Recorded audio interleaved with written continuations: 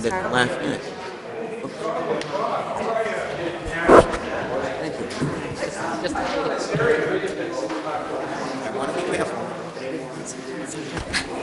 Good evening and welcome to the May 11th, 2010 school board meeting. Would you join me in the Pledge of Allegiance?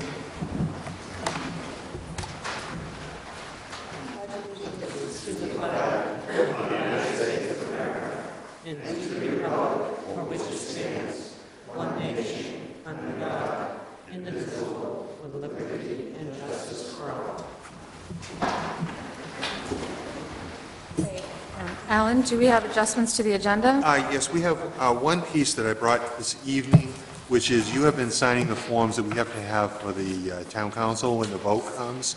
And so there is a motion that needs to go with that, and that is new. I think I gave you the wording to it, so that when we get to that, we can manage that. That is the only thing that I know of that is new or changed. You do have, I'm assuming all of you have revised agendas. It says revised in the upper left-hand corner, because there have been a couple of additions that I think have been sent to you by email. By email. If you don't have one, I have some here. I don't. Okay, I need two to my left and one to my right. Two to my right. Balanced. Okay, yep, so that will be item 7J. Okay, also, Alan, I do believe that we will be briefly addressing AP biology under Yes. communications. That Yes, would that's be right. G. Okay. Okay, minutes, school board minutes for the meeting Tuesday, April 13th, 2010. Do I have a motion? I move to accept the minutes as presented. Second. Linda, second. Okay, any questions or comments? Mary? I was reading the budget section, and I noticed that only one board member was quoted, and let me put this down. And I'm not sure that that it's not fully representative of how the evening went. I happened to be reading some of the old budget books today, believe it or not. No. And I think it would be a good idea to go back and try and include some other comments from other board members on this to make it representative of the vote and some of the comments that were made that evening in support of the FY11 budget. Okay. Could I also make a suggestion on that same? I read paragraph 3, and it was confusing to me and somewhat inconsistent with the yellow sheet that we got. I could name each little one, but like, for example, it was always rounded up, whereas on the yellow sheet it was not rounded up. They used net to taxes was 3.5, and I thought the net to taxes is really expressed normally as 1.7. So I just thought it was a bit confusing, because when I read this and compared it to the yellow sheet that we got, there was inconsistencies, and I thought they should be made consistent. And you said that's paragraph 3, is that correct? Paragraph 3, it's got all the information there, but I'll give you the example. I mean, it uses 3.4% increase, and it's actually, it's going to be hard to trace it. I'll give you the sentence that the resulting tax rate for the house would move from 12, et cetera, a 0.35 thousand or 2.8, it's actually 2.75. I mean, I know whether you round it up or not, but the most important one is it said net taxes increase would be a 3.5. And my understanding of net tax increases would be 1.7, assuming the town stayed the same. So I think that where net to taxes should have been, according to the yellow sheet, Okay. 3 point. David, if I may, the 3.4% number that you're reading in paragraph 3 actually refers to the expenditure increase. It says the school department expenditures would be... I'm reading the next sentence. or a 3.4% increase. I'm reading the next Okay. sentence. So then, net to taxes would be 17 million, or a 3.5% increase. And if you look at the yellow, So you would like Pauline to just double-check that number to make sure? well, I really think if you use net taxes the way we all normally do, it would be 1.7 rather than... That's later 3.7. down, that's later down. That's laid down, that's why it got confusing to me, because it says net taxes up there, that actually is not a net to tax number. The 584 is 3.49 on the yellow sheet, and that's total property tax revenues. So it's just a little bit jumbled up. I just would ask that it, Pauline, do you want to say something? The 3.5% increase is net to taxes for education, and then the last sentence in that paragraph tells us that the town tax rate would be a 1.7% increase. and my point is, I think most people think net, first of all, it doesn't say net taxes for just education. Most people think net taxes, whether it's right or not, is what the tax rate increase they'll actually have to pay for their house. And to me, if you assume the town budget's zero, the net tax word should be put to the last sentence. And the 3.5 is really the total property tax revenues increase for the school. That would be my suggestion. Okay, we'll review figure it. something out. Okay. All right, so do we want to table this vote until the changes are made? I had some other Kathy, would changes. you be willing to do that? Yes. Okay. Could- Hold on, Dave. Okay, so is that okay for you with your comments on that section? Yes. Okay, David, do you have other? I have other, and if we're going to table it, I just soon write mine and save us time and write my changes, because I had a little bit of Mary's problem. I thought some things were left out that I thought were very important to be left in. And, you know, everybody had their own way of shortening it, and so I had some suggested paragraphs to put in. I don't think the rest of it's wrong, I just think that there's some fillers that should be put in there. They're important fillers. Why don't you go ahead and write that up and share it with the board? Okay. Okay. I'd be happy to do that. Okay, so there's, I guess we need to motion to table it. Sure. I move that we table the meeting minutes from Tuesday, April 13th, 2010. Second. Okay, all those in favor of tabling? Okay. All right, minutes for the special meeting April 27th, 2010. Do you have a motion? Somebody please, motion. I move that we approve the minutes from the special meeting of Tuesday, April 27th as presented. Thank you. Is there a second? Second. Kathy, thank you. Any questions or comments about the minutes? Okay, all those in favor? 7-0, thank you. Okay, comments by student representative. Busy month for the high school. 2 weeks ago, juniors took SATs, which were SATs. Not much to say about it in a good way. Last week and this week are AP tests for all the students involved, so class is definitely broken up somewhat. But this Saturday, everyone will be hopefully rewarded with prom, so everyone's looking forward to that. And then Tuesday after, we lose the class of 2010.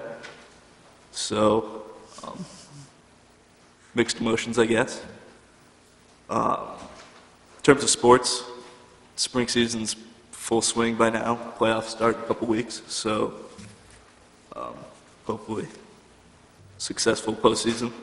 And then just in terms of what the SAC is doing, the committees we broke into earlier this year really starting to make progress. I know in terms of the extracurricular committee, the student event programs moving forward, and will hopefully be in place for next year.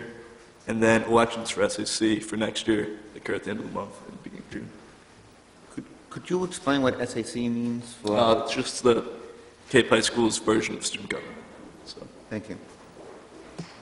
Great, thank you. I just mentioned that our middle school representatives are all engaged in extracurricular activities this evening, so they were unable to join us.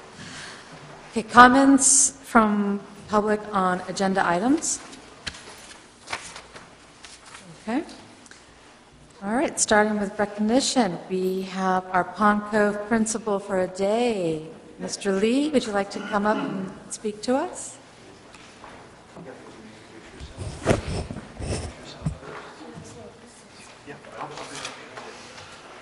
Best dressed principal we've had in quite a while. One of the tallest, too.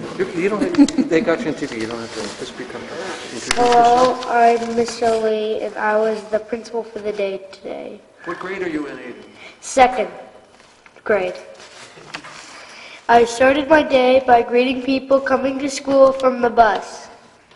I did the announcements and a joke. I visited classes and met a lot of people. I gave people ID stickers if they didn't have their ID badges. The kids liked the rule changes, that they could chew gum, they could wear hats. I allowed small electronic devices. I allowed people to wear PJs, and they got longer recesses and no homework.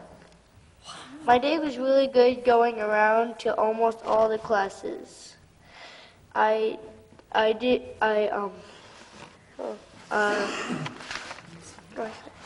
What's that? I didn't miss the classes. I didn't miss some classes though. Thank you. Your principal, Mr. Lee. Well, thank you very much. Thank you. Thank you.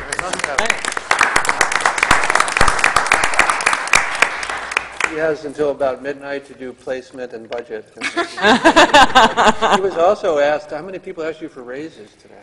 I'm not exactly sure. Did you say yes to anything? No.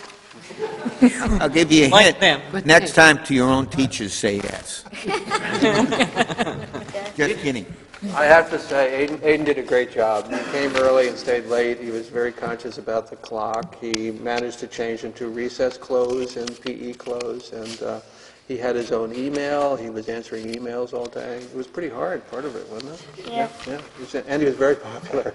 Very, very popular. Any questions for our principal? I actually have one comment. I was told by my Pond Cove stepdaughter that you did a great job and that you were going to be showing up today, and that I was to look forward to your speech. And I want to tell you did a great job, and I'll tell her that you did. Thanks. I have a question. Did you have a question?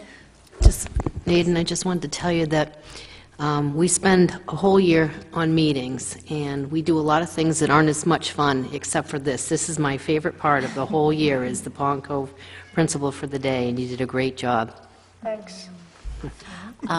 I'll ask the question that I asked last year. Do you think you want to be a principal when you grow up? Yes. Well, if he gets that kind of power, he will. Same rate of pay, though, right? Not adjusted for inflation. It'll be a furlough day. Thank you very much. Great, thanks, Aiden. Thank you. Excellent. Okay, next is Pond Cove Middle School Arts Night.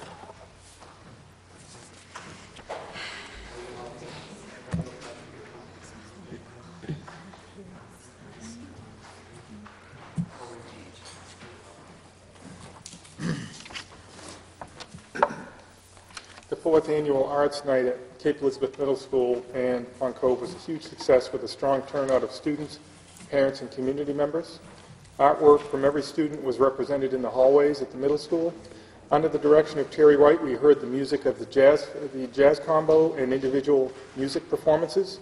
Other events were students reciting poetry, Becky Bean leading a group of students in drumming, African drumming, the unveiling of a CEEF-sponsored mural in the teacher's room. If you haven't had an opportunity to check that room out, right now it's typically been just 4 walls and some tables in there. Now there's a tremendous view of Fort Williams. Student Art Bazaar held along the hallway outside of the cafeteria. Also, the Maine College of Art students were creating hands-on art in the art room. Middle school students' artwork and sculpture was on display, and there was a raffle opportunity there that was won by Andrew Thomas. Many thanks to our talented middle school musicians and artists, Marguerite Lala-Roner, Becky Bean, Terry White, the Arts Night Committee chairs Suzanne McGinn and Lisa Gent, the MSPA, the Maine College of Art students, and all the parents, students, and community members who made this Arts Night possible. Tom, did you have anything on Arts Night for the Ponco?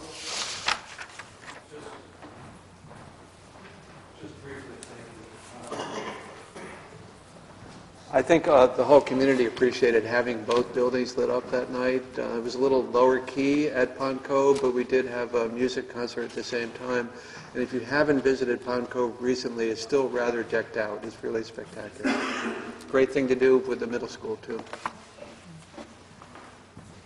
Thank you. Does anybody have any questions or comments?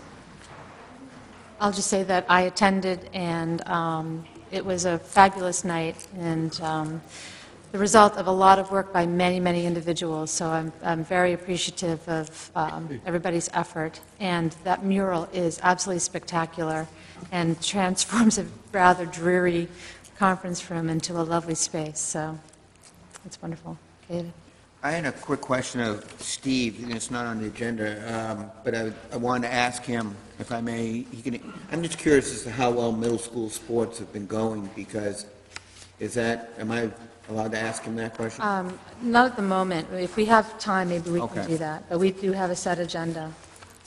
It's something he and I worked on last year, and he had some good ideas, and I wanted to see how we thought it was going. Well, maybe we can actually, Okay. I think to be fair to Steve, that if he had advance notice, so maybe in our next meeting, we could ask him that. But let's just see how the evening goes. If we have time and he's up to answering, then we can do that. Okay, moving on to Teacher Appreciation Week. That's me. So I'm sure everybody's aware that this week is last week was Teacher Appreciation Week. That's what I thought, but then the middle school still has some teacher appreciation activities planned, so I got a little worried that I was premature in my email. But I did want to share at our meeting a note that I sent to the teachers last Friday, and I'll just take a moment to read if that's okay. So when I first ran for the school board, my children, believe it or not, were 4 years old and in preschool. I knew very little of our teachers here in Cape Elizabeth or of their daily work.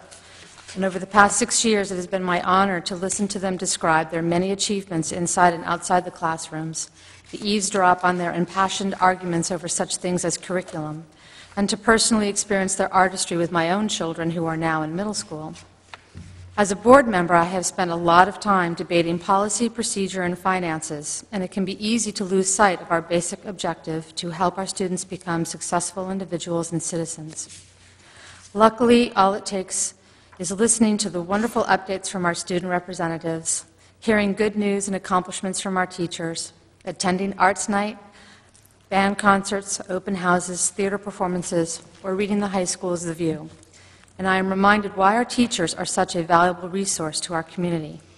Over the years, I am constantly struck by the poise, intelligence, maturity, talent, and passion of our young people, and by the dedication, passion, patience, and endurance of our teachers who guide them.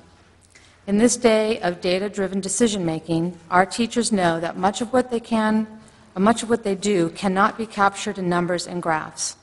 While mindful of the curriculum that they must cover to meet testing requirements, our teachers endeavor to meet the whole child, inspire curiosity, and encourage discovery, ultimately to create lifelong learners.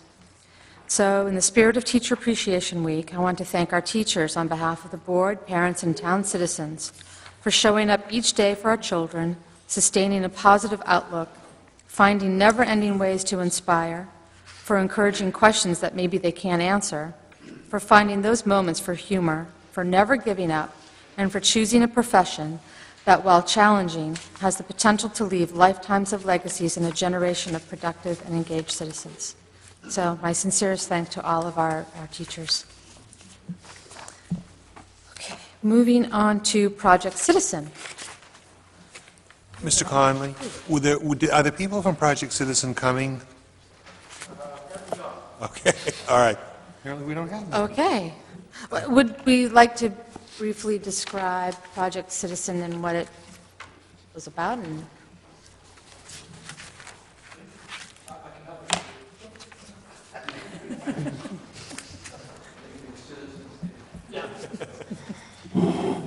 So last year in the 8th grade, a couple of social studies teachers decided to take on the project of the work of Project Citizen, which is an initiative about teaching students how public policy works, what the legal process is for that, how that plays an important role in a democratic society, how that leads citizenry to be involved in roles, procedures that you have to go through. And this year we had all of our 8th graders. We used to do an iSearch project, and we decided that instead it would move to the Project Citizen piece for all students.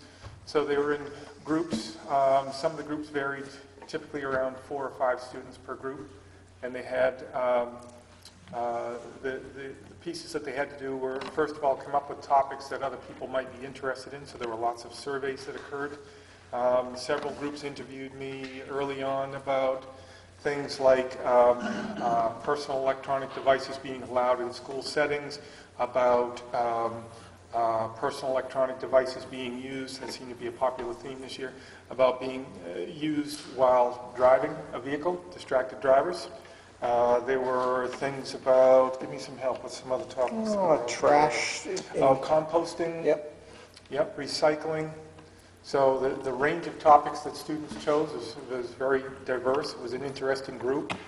Students spent a good deal of time working in their groups to develop they had to come up with primary sources in their research. They developed a notebook that contained evidence of all their searches that they had found, so they could back up the information that they used to then make their decision. They had to make a problem statement out of this, and then what they would like to see happen because of that, the public policy change that they would like to see take place. So their notebooks were really 4 inches thick. There were poster displays by all the different groups. We had an evening where those were displayed in the cafeteria. At that event, 7 chosen by the teachers, 7 of the top groups actually presented their pieces. I wanted to mention that Evan Solander has been key in really making this happen at the middle school, and he worked with a teacher at Lyman Moore Middle School in Portland who had been doing it for years, and Evan borrowed a lot of those ideas from him and did it with just his classes last year. And then this year, the whole 8th grade took it on. And it was so impressive to walk around the cafeteria the night that they did their thing and see all those colorful displays. But the real meat of the work is in these binders. This week they went to Augusta and presented 3 groups, I think. We were just going to bring 2, and then another school bailed, and they went. And we're actually able to present to the legislature, or at least to members of some committees in Augusta. And they competed sort of against some other schools. Last year, in Evan's group, you mentioned he worked with a teacher from Lyman Moore, a guy named Glenn Nurback, who was on loan from Portland schools to the Department of Education, who had done this for a number of years, so he was able to show the ropes of this project to Evan, and then he's done the train-the-trainer model with the rest of our staff. And they actually, last year, one of the projects from Evan's classes was chosen, elected to represent the state in the Capitol for. I think it goes to a regional or a national competition. Yeah, it went to Washington. And it ended up in Washington, D.C., and Right. we later heard that they won outstanding merit for their work in that and received an honorary trophy. And then this year, our groups that are, our projects that are at the Capitol, we hope to hear from them about the quality of that work as well. So we do get feedback on the pieces. thank you. It's a great project. It's just sort of it's relevant, and it really brings home some of the current issues to the kids. I would just speak to it quickly. I went the other night as they presented. Not only were the displays excellent, their notebooks, but I have to talk about the way they spoke. They knew what they were talking about. They gave a very clear, concise explanation of every piece of the puzzle, and it was just extremely impressive to watch 8th graders be able to do that with such confidence in that process. It was an amazing evening to be there. So I really, it's a great exercise in citizenship. Thank you. Thanks. Thanks, Mr. Peake. Okay, next is the high school government students candidate debates.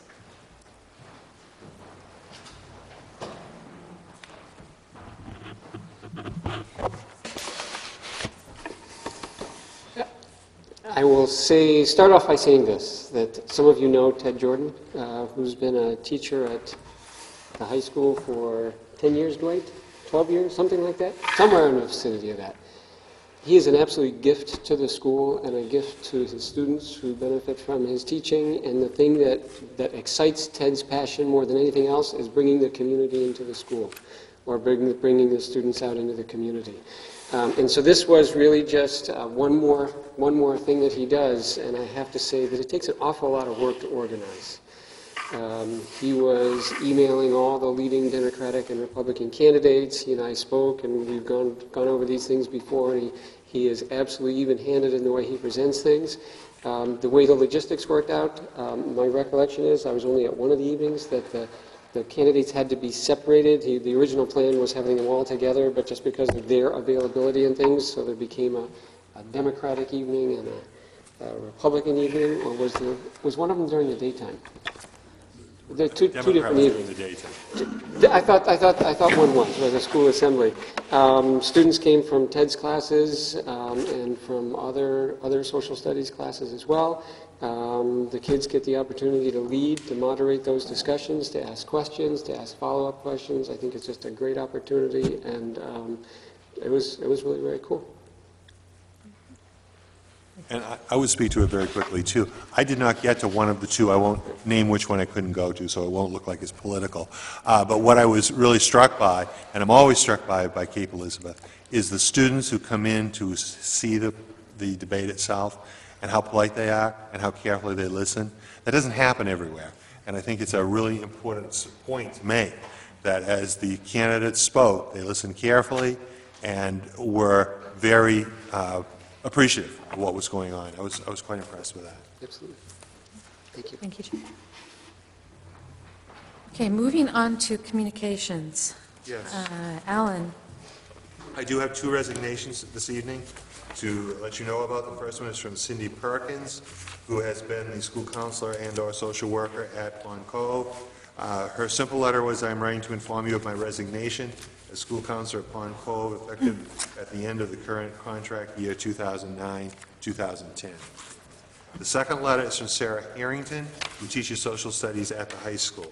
I do want to comment on this letter because I thought it was quite interesting, is that Sarah is resigning effective August 30th as our way, meaning she and her husband, of dealing with the difficult economic conditions.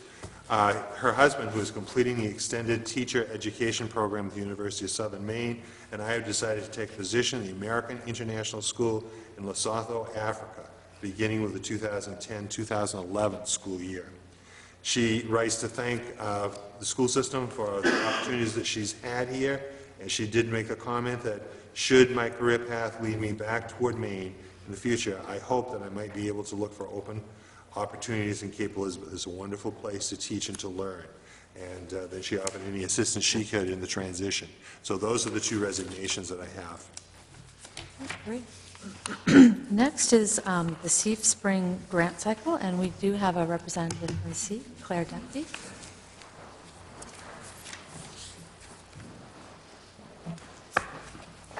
Hi, everyone.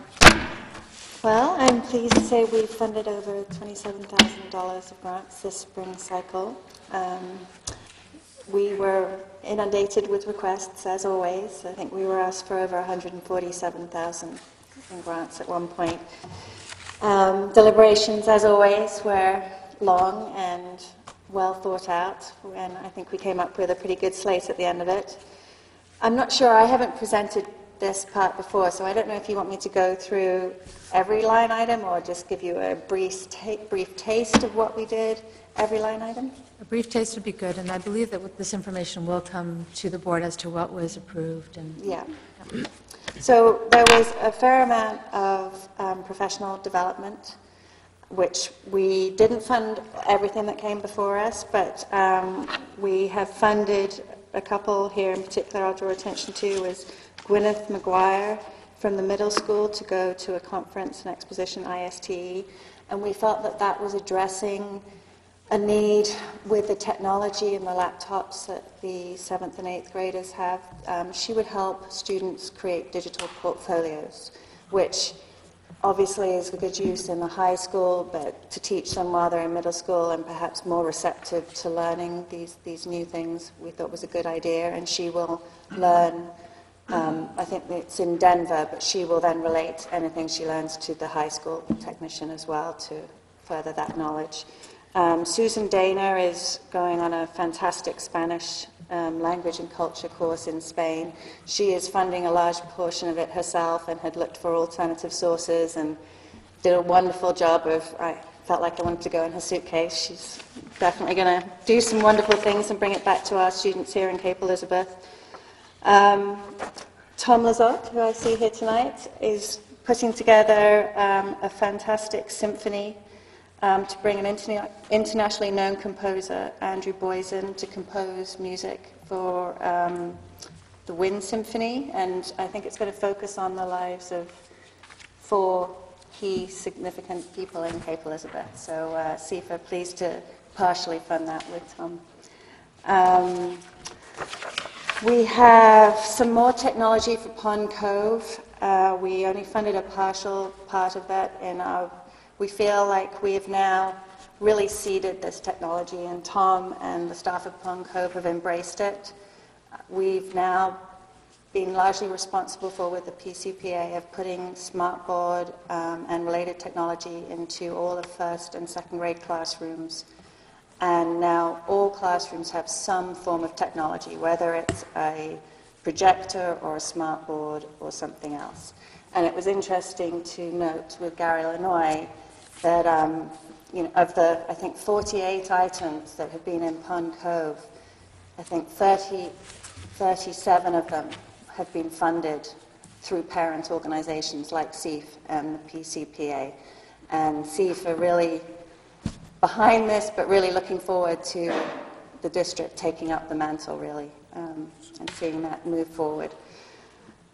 What else? Do you have any questions for me in particular? All these are listed on the website. Mary and I have met and spoken. She has a detailed list of what we funded and what we did not fund. As always, there are stories that break your heart, but in addition to not funding things that don't fall within the school budget, we also have a pretty strong mission to fund things that are innovative and excellent, either affecting a large group or a profound influence upon a very small group. And it was definitely, you could see more and more the budget crunches coming to us, and we had some tough decisions to make. But does the board have any questions for Claire? I would just say, this is my 5th year in Cape Elizabeth, and have worked with CEF since I came, and I would like to say publicly, as I have said behind closed doors when we've met, to thank you for the enormous work you're doing. What is very nice about it as we go through these difficult times and look at cuts, et cetera, what CEF does for the classrooms, you walk around and you see big smiles on everyone's face because of what you were able to do. And I recognize the hard work you had with $147,000 worth of requests, but I think you did an excellent job looking at each one of them and funding them accordingly. So I thank you from my perspective because of all the work that is done and what it does to help the students in Cape Elizabeth get a solid education. Thank you. And I would just add that I would please pass on my thanks to all of your volunteers. I know there's just countless amount of hours that go into keeping CEF up and running and generating donations and then going through the grant process. And I really appreciate all the time and effort that everybody puts into it. not quite as many hours as the school board. a lot, David. I also would like to express my appreciation to Steve. Disclosure, I am a member of Steve, but I think it is wonderful that a town like this has an organization like Steve, who's dedicated and does as much work as it does. Regrettably, we really need you as much as we need you, but thank you very much for everything you've done. Thank you. Thanks for coming tonight. Thank you. I might mention I was also at Curious George, same day I was this weekend, and so it was an interesting day. Okay, all right. Next is the state of our schools. Alan. Yes. Just to mention briefly, about a month and a half ago, we received a report called School Achievement and Progress List, which I think was sent to all of you at the time, which shows every public school in Maine, elementary, middle, and high school. And the state's report about this is showing the growth that has occurred. I'm not going to spend a lot of time on it. What I would say to you is this. I was very pleased to look at all three of our schools and see, number one, the percentage of increase that they've shown in their work, and that we are, if you look at our scores in comparison to other scores, we score at a very high level, and we see that Pond Cove scored at a 1.97% increase, which is an important increase. We also saw that Cape High School was at a 2.08 increase, and Cape Elizabeth Middle School was at the highest at 5.53. And I think that's very important information for you to have as we look at it. My understanding from my secretary is this has been sent to you several weeks ago. If you don't have copies, if you let me know, I will get copies for you. But even more importantly tonight, what I did was ask all three principals if they could give a fairly brief report about where they see the data as far as our state testing and how it is reflected in our schools. And so I think Tom is going to start with Pond Cove. Can I make a request, Tom? I'm still catching up on the acronym, so when you explain... Yeah, thanks for the reminder. If I forget, David, just remind me. Wow. Thanks, Alan. That's a good introduction. And since I'm going first, one of my responsibilities is to give you a little technical background. You have some graphs in your packets already from the New England Common Assessment Project, NECAP. That's the acronym for that, from Pond Cove in the middle school. And it's the old SAT you're familiar with, I think, from the high school that have our levels of achievements and comparisons with area schools. But as I said, I want to give you a little technical background how these scores were generated. This is the first year that Maine has administered the NECAP as part of the federal No Child Left Behind laws, which began probably 10 years ago. Prior to that, we used the Maine Educational Assessment, the MEA. A change in state law that previously required administration of the MEA in March allowed Maine to join with New Hampshire, Vermont, and Rhode Island to use the NECAP in the fall. This saved the state and the taxpayers about $1 million. And the fall schedule, we did the NECAPs in the fall, meant that we got the results back over the winter. The old MEA we had to take in March, and that meant we didn't get the results back into summer, which made them a little late because the classes had moved on. The content in the NECAP, which is shared by the state, is very well matched to Maine's, though on a finer grain level, we've had to do something, we have to do more work in the grade level expectations, the GLEs in reading and math. That's about all the acronyms for a while. I should say, incidentally, it's the same vendor that had the MEA. It also produces the NECAP, so they're not losing any money over that. But back to the scores, I'll be on the MEA for a little while because the results that Alan mentioned were based on the MEA. I was disappointed but not surprised when the March 2009 MEA results showed that Pond Cove did not meet the standard for annual yearly project, AYP, in one subcategory.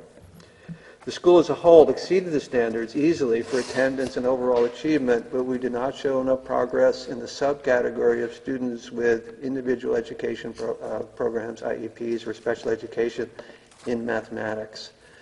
In case you don't know, the bar for the school and all the subcategories keeps rising, and it's just a matter of time before every school in the nation actually is on this list.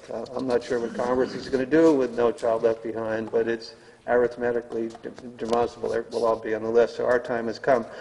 I said I'm disappointed but not surprised, but I've consulted with Dominic, and he has responded with his team, and our student support team is also taking that seriously.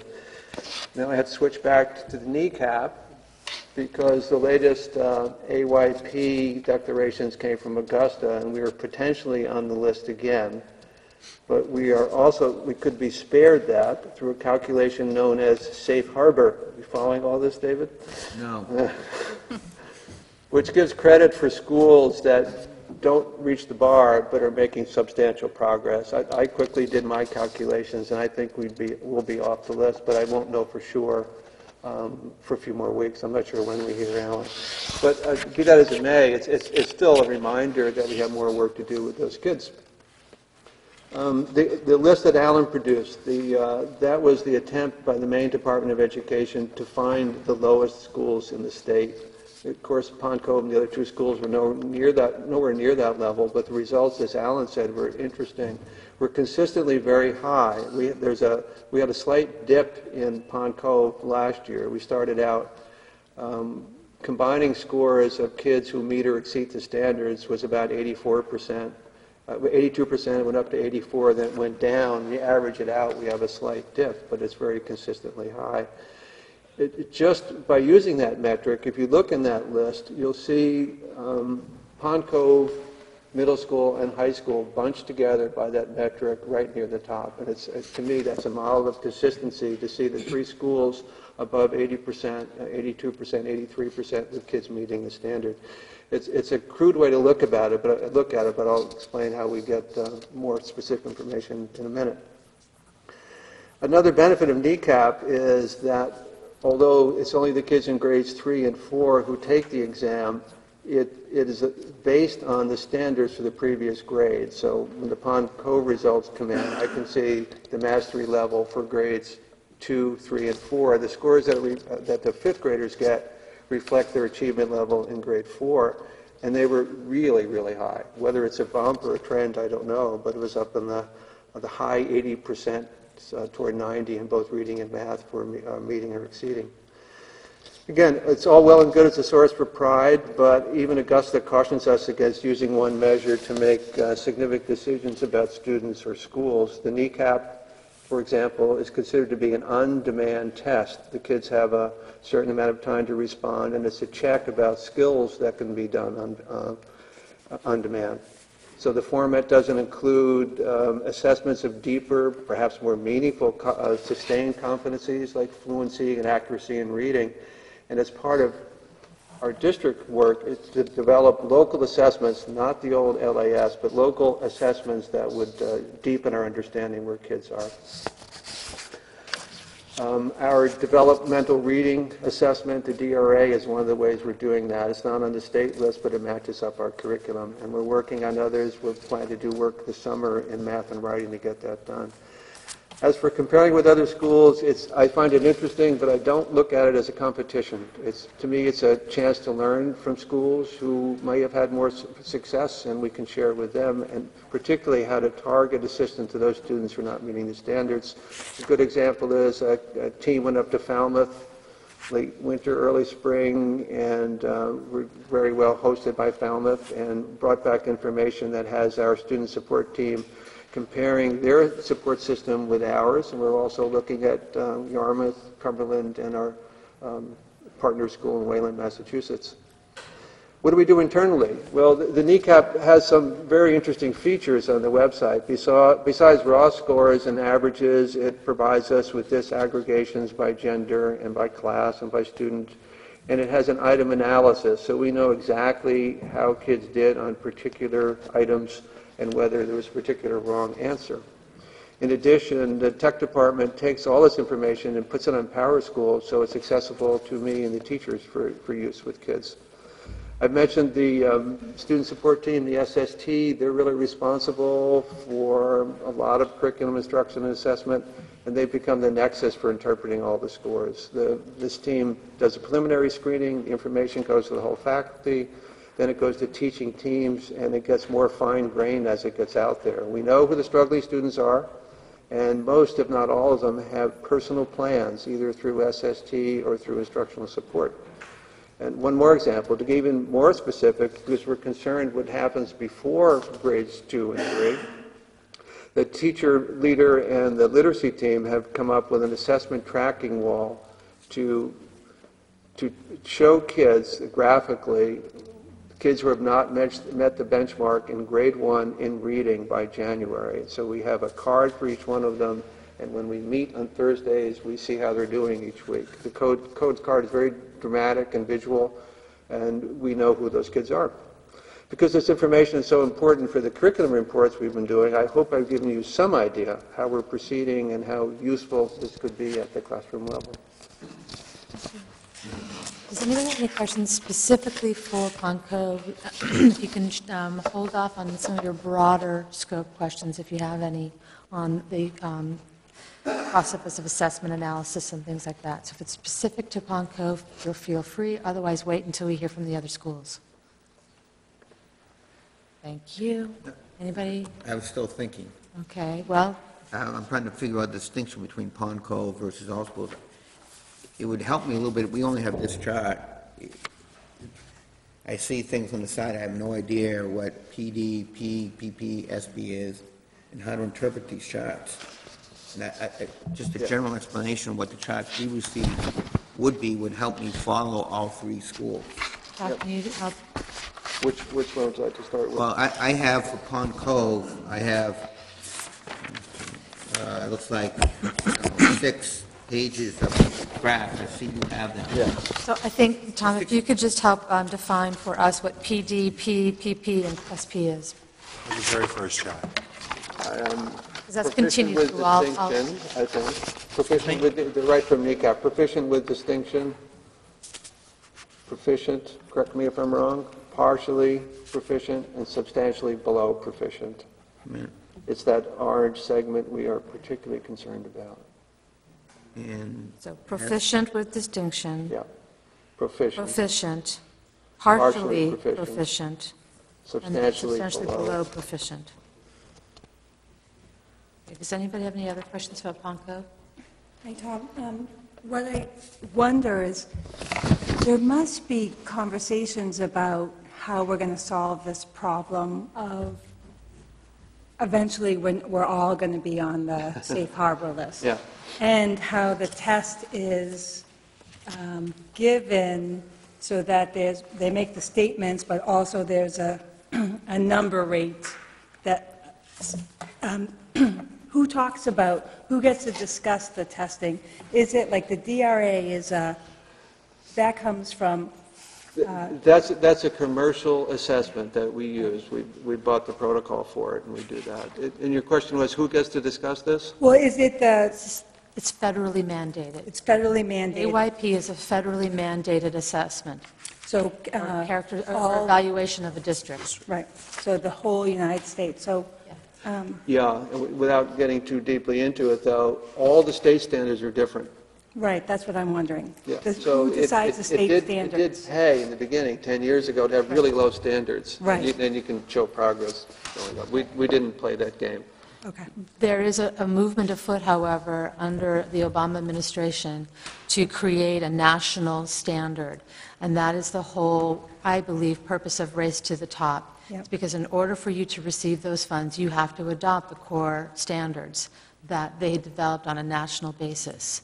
So there is an attempt to create a consistency between states through this And program. it's an interesting clash between federal money and state control of education. So this will play out over time.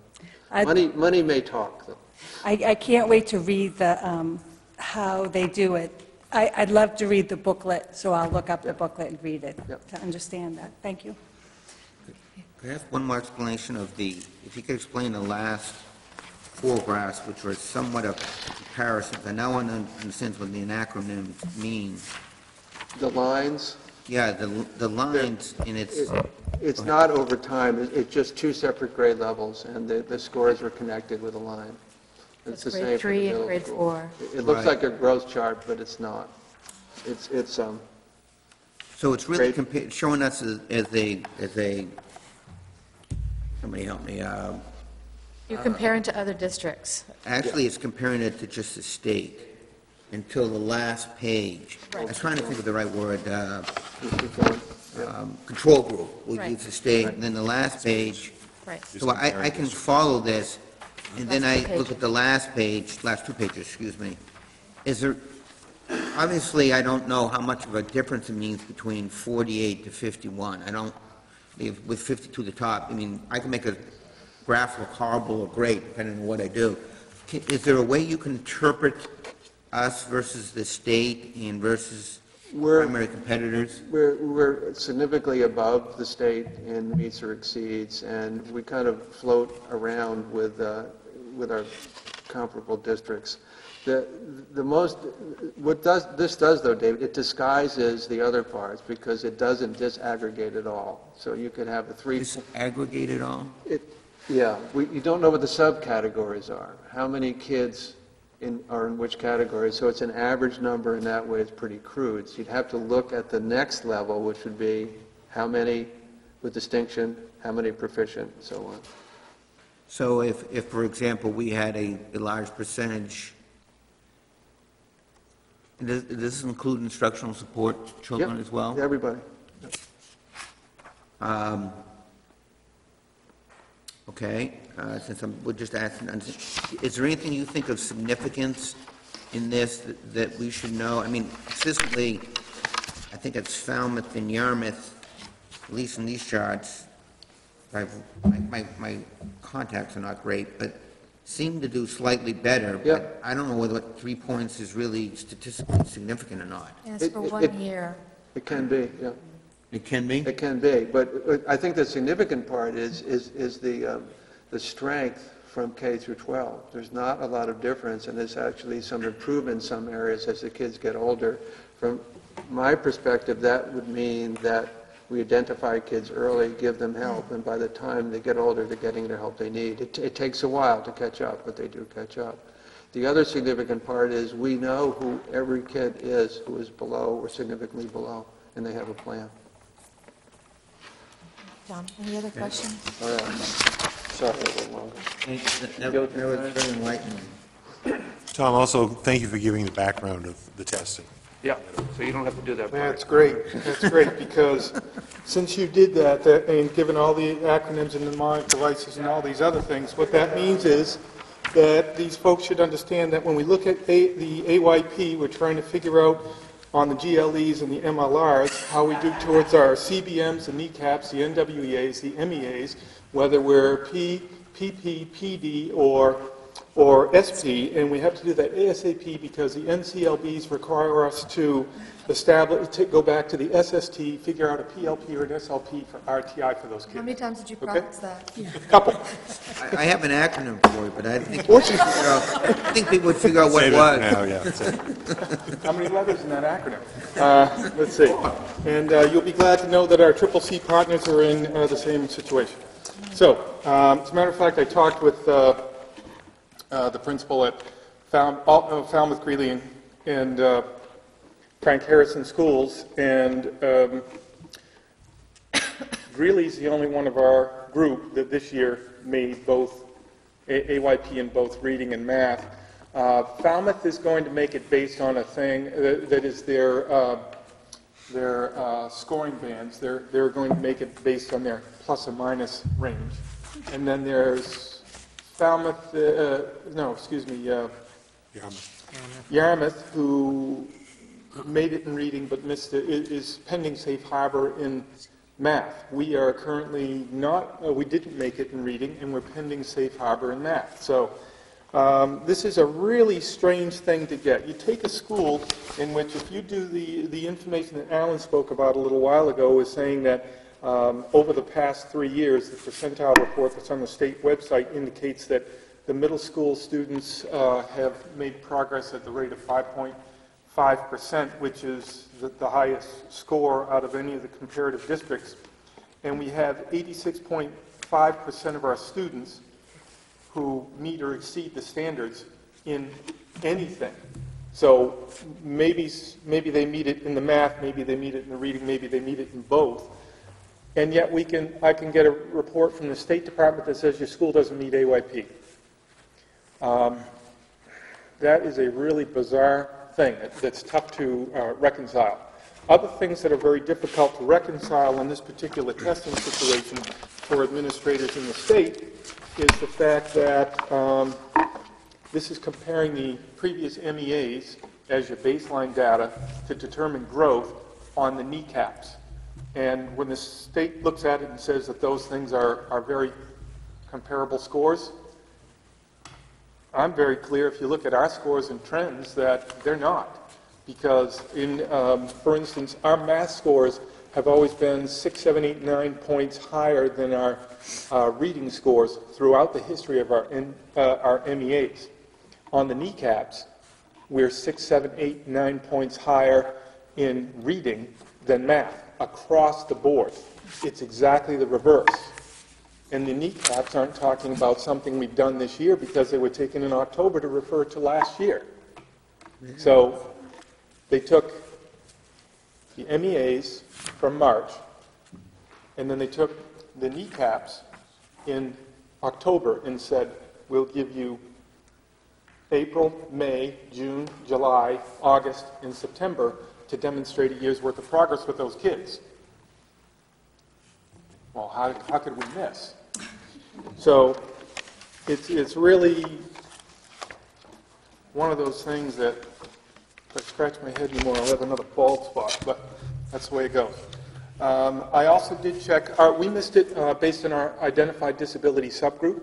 Believe it or not, the state number, the percentage that's been picked for determining whether you have made AYP, if 66% of your students with disabilities that have IEPs meet the standard or exceed it, then you're good. If 2/3 of any group of students with disabilities made it, why would you have a group with 2/3? Why would you have a group constructed like that? Where would that possibly come from? So I spoke with Rochelle Tome from the state to ask her that question. And she said, well, back a few years ago when we started the NCLB, we selected a number. And that percentage that we said, every year you must demonstrate that you're raising the bar.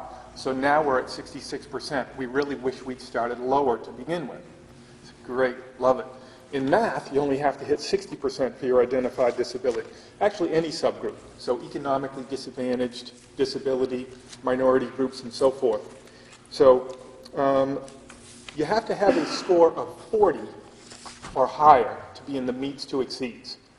We had, in our identified disability subgroup, students with IEPs, individual education plans, 11 of those students in our school scored a 39.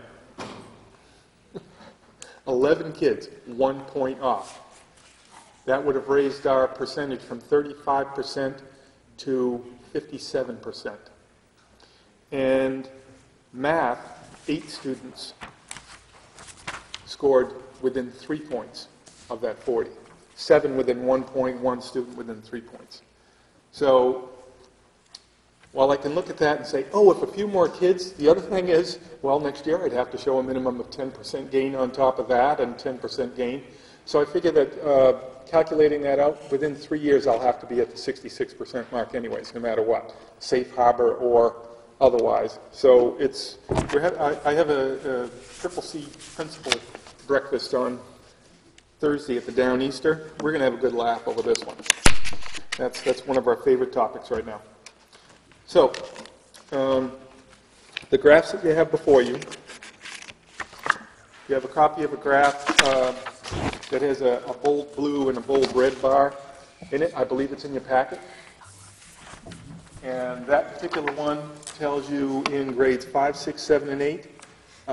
If you look at the blue bar on that, it says that pretty much our school, except for a dip in the 7th grade, our students pretty much are flirting in reading with the exceeds the standard range. Very close to that. although you asked a question about a significant difference maybe or something like that, I believe on the kneecaps, it's 2 points. But I've got to go back and double check that. 2 points being a significant difference? Significant difference. Thank you. And if you look on the reverse side of that graph, you'll see that our students are within 2 points, 2 points, 7 points, and 2 points. That particular dip that we see in the 7th grade, we saw it in the 6th grade, we saw it in the 5th grade. It has been consistent about the performance difference with that group all the way through. Certainly something that we see and recognize and we put plans in and we work on. We're just not seeing the impact of that at this point.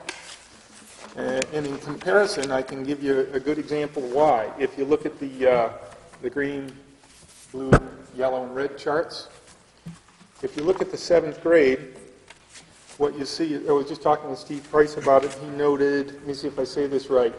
Say it again, Steve. We have thanks. That should be easy to remember. So the lows aren't as low and the highs aren't as high. You see that in the upper ranges, in the 7th grade, for instance, we had 14% of the students proficient with distinction in reading, while in the 5th grade, it was 43%. And 37% and 37% for the other 2 grades, so significantly different. And our does not meet, our significantly below, was 1%. So a very large group of those students, 71%, met the standards. But you don't get the same point total for meeting the standard that you do for the group that gets over the next bar into the exceeds the standard, of course. And you see that in the reading side of it, and then when we turn that over, you see it again repeated in the math side of it. So that is one of those statistical pieces that at this point is not an anomaly. We recognize that, and we're continuing to try to throw as many different options as we can at that particular program. What we're hopeful for is that our kneecaps that we take next fall will demonstrate some kind of progress toward helping more kids make the jump over the next bar, whether they're in the partially proficient or the proficient to get to the next level. The last graph that you have has a comparison of our what I consider to be our partner schools. And I say partner schools because when I work with these other 3 schools, one of the things that we try to figure out is, so what are you doing with the kids who aren't making it? Because we're all looking at it going, but between 85 and 90% of our kids are meeting the standards or exceeding the standards. So we know we've got 4 great school systems. And it's really, when we all receive students who are ready to learn, the parents send us kids who are prepared to learn. So we're looking at it from the perspective of, so how do we raise that? We've talked about it a little bit. How do we raise that floor? How do we help some of these kids out and what's happening in the different schools and what resources are being used to do that? So you have scoring bands here. One of the ones that's a real statistical anomaly that's gone all the way through is Yarmouth's current 8th grade. We've seen that each year, that they're just, and I've talked with Bruce Brand about that, and he just says, that's been that group, that's them, they're all over it. And their gender issues and so forth, there's no difference. The boys score equally well in the reading and the girls score equally well in the math. So overall, our school has 86.5% proficiency in reading and math, getting over the bar, and we're certainly not done with that. We have intentions to continue to accelerate that. What questions do you have for me? John?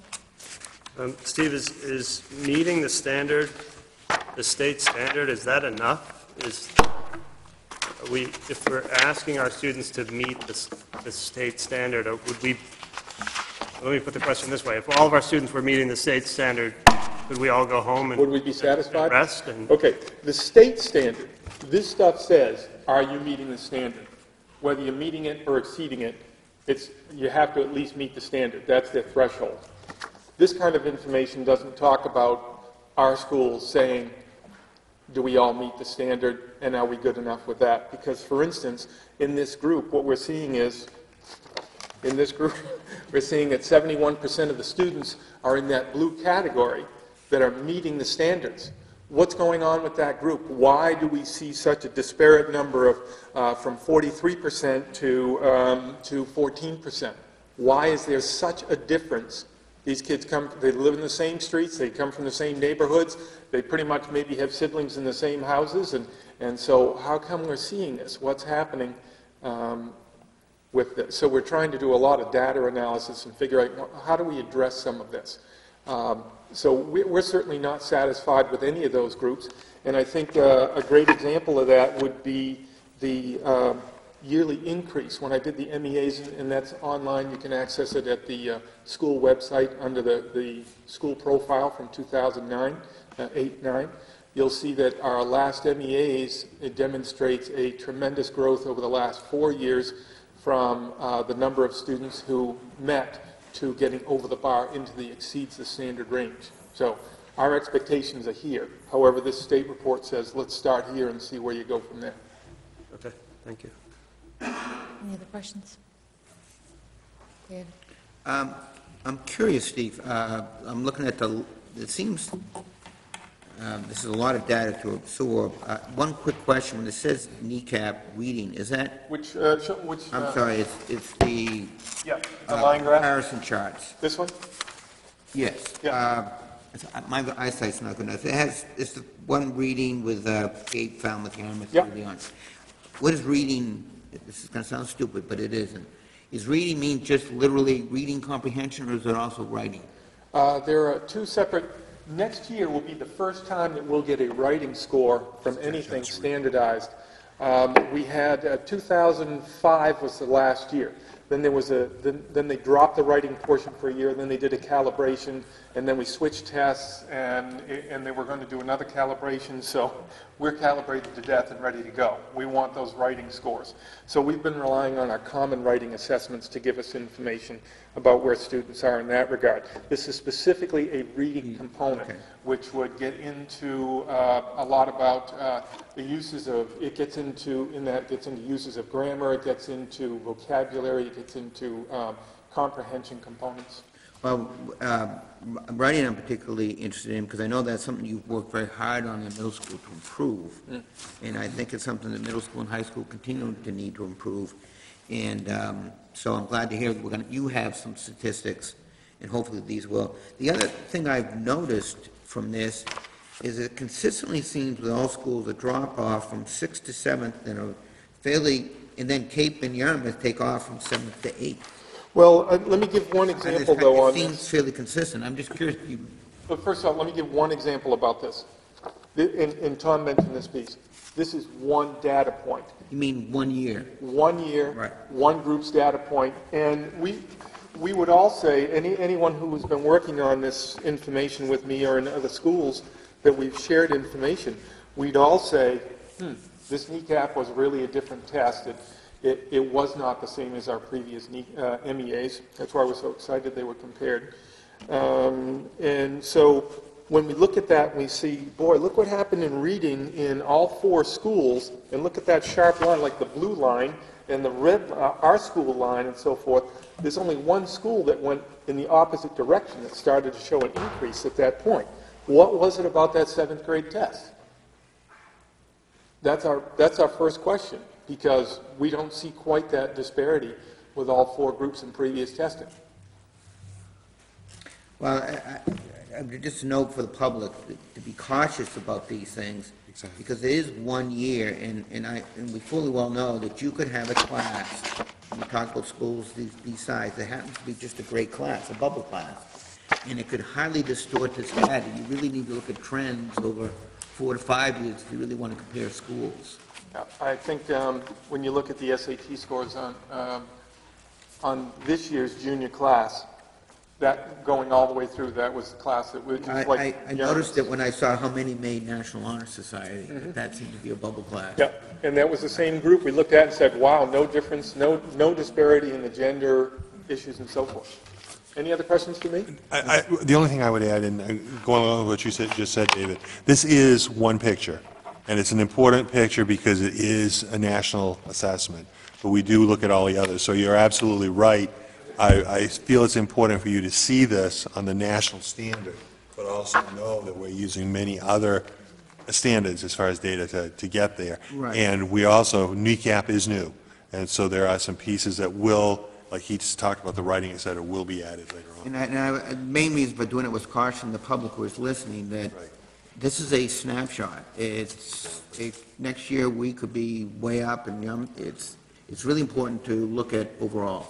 And I would just add that, it would be great if we could show a trend, but unfortunately, we keep changing the tests, so we can't use 2 years ago and include the kneecaps for this year to show a 3-year trend. I mean, that would be my first desire, is to be able to actually collect over time 3 years' worth of data, and since I've been on the board, we haven't been able to do that. But moving on to the high school, Jeff.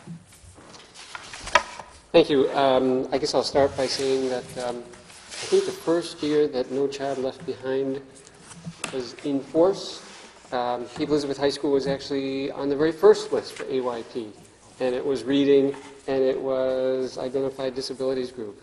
Since then, we've avoided that. I think we've been protected by some safe harbor things. I don't understand entirely the psychometrics of it, but so we're not on it this year, but Steve and Tom are completely correct. We will absolutely, unless they change the law, we will absolutely be on it at some point. So let me talk a little bit about the differences between the high school assessment system and what happens at the middle school and the elementary school. Unlike the other two schools, our kids are tested just once for statewide purposes. And Matt actually alluded to the pleasure of taking SATs this past weekend. And that was not just Cape Elizabeth High School juniors taking the SATs, that was every junior in the state of Maine taking the SATs, and the results of the junior classes across the state will lead into another list once we get those results. In addition to the SATs, what the state has done is, and they've changed this a little bit, they recognized that the SAT covered 80 to 90% of the standards in English language arts and math. But the other one that is tested is science for purposes of AYP. So 2 years ago, excuse me, the state asked the students to take the SAT, but then in high schools what happened is that there was an additional test that students had to take that included what they called math augmentation questions. In other words, topics in math that aren't covered so much in the SAT. They primarily had to do with statistics and probability. That was 3 years ago. Then 2 years ago, they added to the augmentation exam some questions in science. And that's why in the graphs that you have, there are 3 years of comparison data based on the SATs in reading and writing and math, but there's only 2 years in science. This past year, the only augmentation questions were actually in science. I'm not sure how that came to be. I don't know if there was I can find out if anybody's interested, but I was just grateful that they were accepting the SAT as the sole assessment for math, the area of math. So that's sort of the process. It's similar to, but different from, because the instrument is quite different. I will tell you, I for one, was one of the, I think, a minority of principals who was delighted when the state went to the SATs. It's still not my gold standard of external accountability systems. I'm not going to go off on that tangent because I could go on for a long time, and I'm not necessarily representative of the high school staff or certainly most principals. But for me, the SATs count. It's important to students. The MEAs never counted. And so it was always a struggle to sort of figure out what external sort of motivators you use to try to get students to do well. We don't have to try to get students to do well. They're giving their best. They're giving their best effort, and it's a really pretty quality assessment. It doesn't measure everything that's important, but it's a pretty quality assessment. So how did we do? And I'm not going to. I have the graphs here. I'm not going to hold them up because they'd be way too small. And let me first talk about math. By any measure that you want to use, whether you're talking about the percentage of students who exceed the state standards, whether you're talking about the percentage who combined meets and exceeds, or the percentage at the other end who do not meet or partially meet, or if you want to look at just the overall average in math, Cape Elizabeth High School students perform at the top of the state in math year after year after year. That's not to say we can't do better. One of the reasons why I think our students do perform so well, there's two reasons, I think, for the most part, and that is that there was a consistent curricular backbone in math that sort of carries all the way through. There are criticisms of that backbone, and it doesn't work 100% for everybody, but the existence of that consistent strand throughout is a huge piece, so that the high scores that our kids get are a reflection not just of the work that's being done in the high school, but in Pond Cove and the middle school before, and it's consistent and it works towards a common goal. The other reason our students do really well is our math teachers take it really seriously. They are data hounds, and they will not rest if they think they can get a few more points because they think the assessment is a quality assessment. So they don't apologize for being very concerned about how the kids are doing on tests that count and that matter and that are good quality assessments. So that's the picture in math. The picture in reading is not quite as consistent. Here are the highlights that I picked out. 2 out of the last 3 years, Cape Elizabeth High School students scored top in the state in terms of the percentage of students who meet or exceed. That means 1 year we did not, unlike math. For the past 2 years, we were either first or second in terms of the smallest percentage of students who are in the partially meet or do not meet category. That means one of those 3 years we were not first or second. So we do very well. We want to do better. In writing, it's sort of a similar picture. And this, again, it's based... The writing assessment, by the way, the writing measure, it's important to understand that the writing measure... The SAT now does include a written component. But that's not the entirety of what goes in... This also reflects students' essentially grammar awareness, and grammar skill. So it's a combination of what they actually produce in the constructed essays that they have to construct, and it's a measure of how they recognizing grammar errors and improving sentences and that sort of thing. So the picture in writing is that 2 of the past 3 years, we were first in terms of the percentage of students who meet or exceeds. 2 of the past 3 years, we were the lowest, which is where you want to be, in terms of the percentage of students who meet or does not meet. But that means that other schools beat us those third years. And you can parse the numbers a number of different ways, and I'm sure the students, the principals in our comparison schools parse the numbers in a slightly different way. But the bottom line is our students do well in all 3 areas. They do outstandingly well in math. We'd like to do better in math, in reading and writing, because to me, they're the same students. They have the same intelligence. They really ought to be performing at the same level, and I think that's the goal. Science. We're talking 2 years' worth of data, and I don't know what to conclude about it. Because the first of the 2 years that we have data, our students scored tops in this state compared to the comparison schools that we all talk about. And therefore tops in the state. For public schools, we were the top in one of the years for the percentage of students who meet it or exceed. The other year, which was last year, we were 4th among the comparison schools. I have no idea what to conclude about that. I just don't know.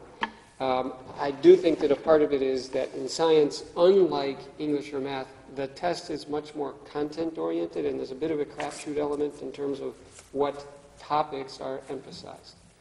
And I will say this, that I think although I think we are doing absolutely the right thing with the physics first sequence, physics, chemistry, biology, I think our students probably pay a bit of a price for that in terms of this particular standardized test, because number one, they haven't completed biology, And number two, they haven't had at high school a class in earth science. And there's a certain percentage of questions that are earth science. And when you look at the sort of science, interestingly, is the one area where they actually give you, I can look at subcategories and say, okay, our kids did really well in physical science, which they do, but they didn't do quite so well in earth science. Like, why? Well, we know why. And biology, they do quite well, but they don't do quite as well as some of our comparison schools, because in most of the comparison schools, the kids have already finished. This year's questions, I'm not sure I should say this in public, because I'm not supposed to officially know that. I've heard that there were a fair amount of ecology questions in this year's science augmentation assessment, and our kids haven't reached that yet by the time they take that assessment. So just an awareness in terms of science. Then in terms of the list that Tom and Steve were talking about, the MDOE School Achievement and Progress List, here are, for me, the highlights. By three-year average, if you look at the three-year average of math and reading combined, and for the purpose of that list, writing doesn't count, and science doesn't count. It's all about math and reading. By three-year average, Cape Elizabeth High School students performed at the top of the state. The meets and exceeds number was 82.78% on average over those 3 years. For Yarmouth, it was 80.56, Falmouth 79.48, Greeley 72.27. For 2 of the past 3 years, we were the top school for those 2 things combined. Last year, Yarmouth did beat us, and we welcome the competition, and I use it to try to inspire the students to do well on the SATs. I'm not very good at rousing pep speeches, but I tried my best the other day before the SATs. Yarmouth did beat us by 0.04%, so we want that back. It was 82.60 to 82.56. Make more push-ups. So our students are doing well. Are state standards my gold standard? No, absolutely not. I want our reading and writing scores to catch up to our math scores. That's what I want. Any questions? I have a few. David, please do appreciate that we are at 8:20, and we have actually a pretty heavy thing, so please. I'll be real quick. You keep mentioning we missed it 1 out of 3 years. Is that a consistent year that we missed it, or is there no pattern to that? I'm pretty sure there's not a pattern to it. Okay. I'll have to double check that, David, but I'm pretty sure it was not. I'm trying to speed this up. Yep. Second, do we ever, I mean, it's nice to compare ourselves to Maine on SATs. Do we ever compare ourselves to other states? Because, quite frankly, we compete in colleges with a lot of other states besides Maine. I haven't done that recently, and I'll tell you that since Maine is one of the, I think there's only 2 states in the country that require the SATs of every student.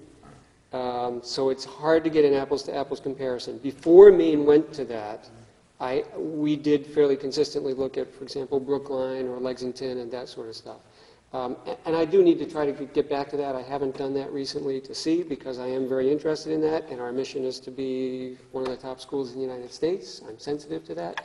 We were extremely competitive with those schools, extremely competitive with those schools. Thank you. We've since dipped a little bit since we went to every single junior taking it, because, I mean, although the vast majority of our students always took the SATs, even that tiny percentage who might not have in the past makes a pretty significant difference. Thank you. Thank you. Thank you. Okay, thank you, all the principals, for your work on that and your reporting.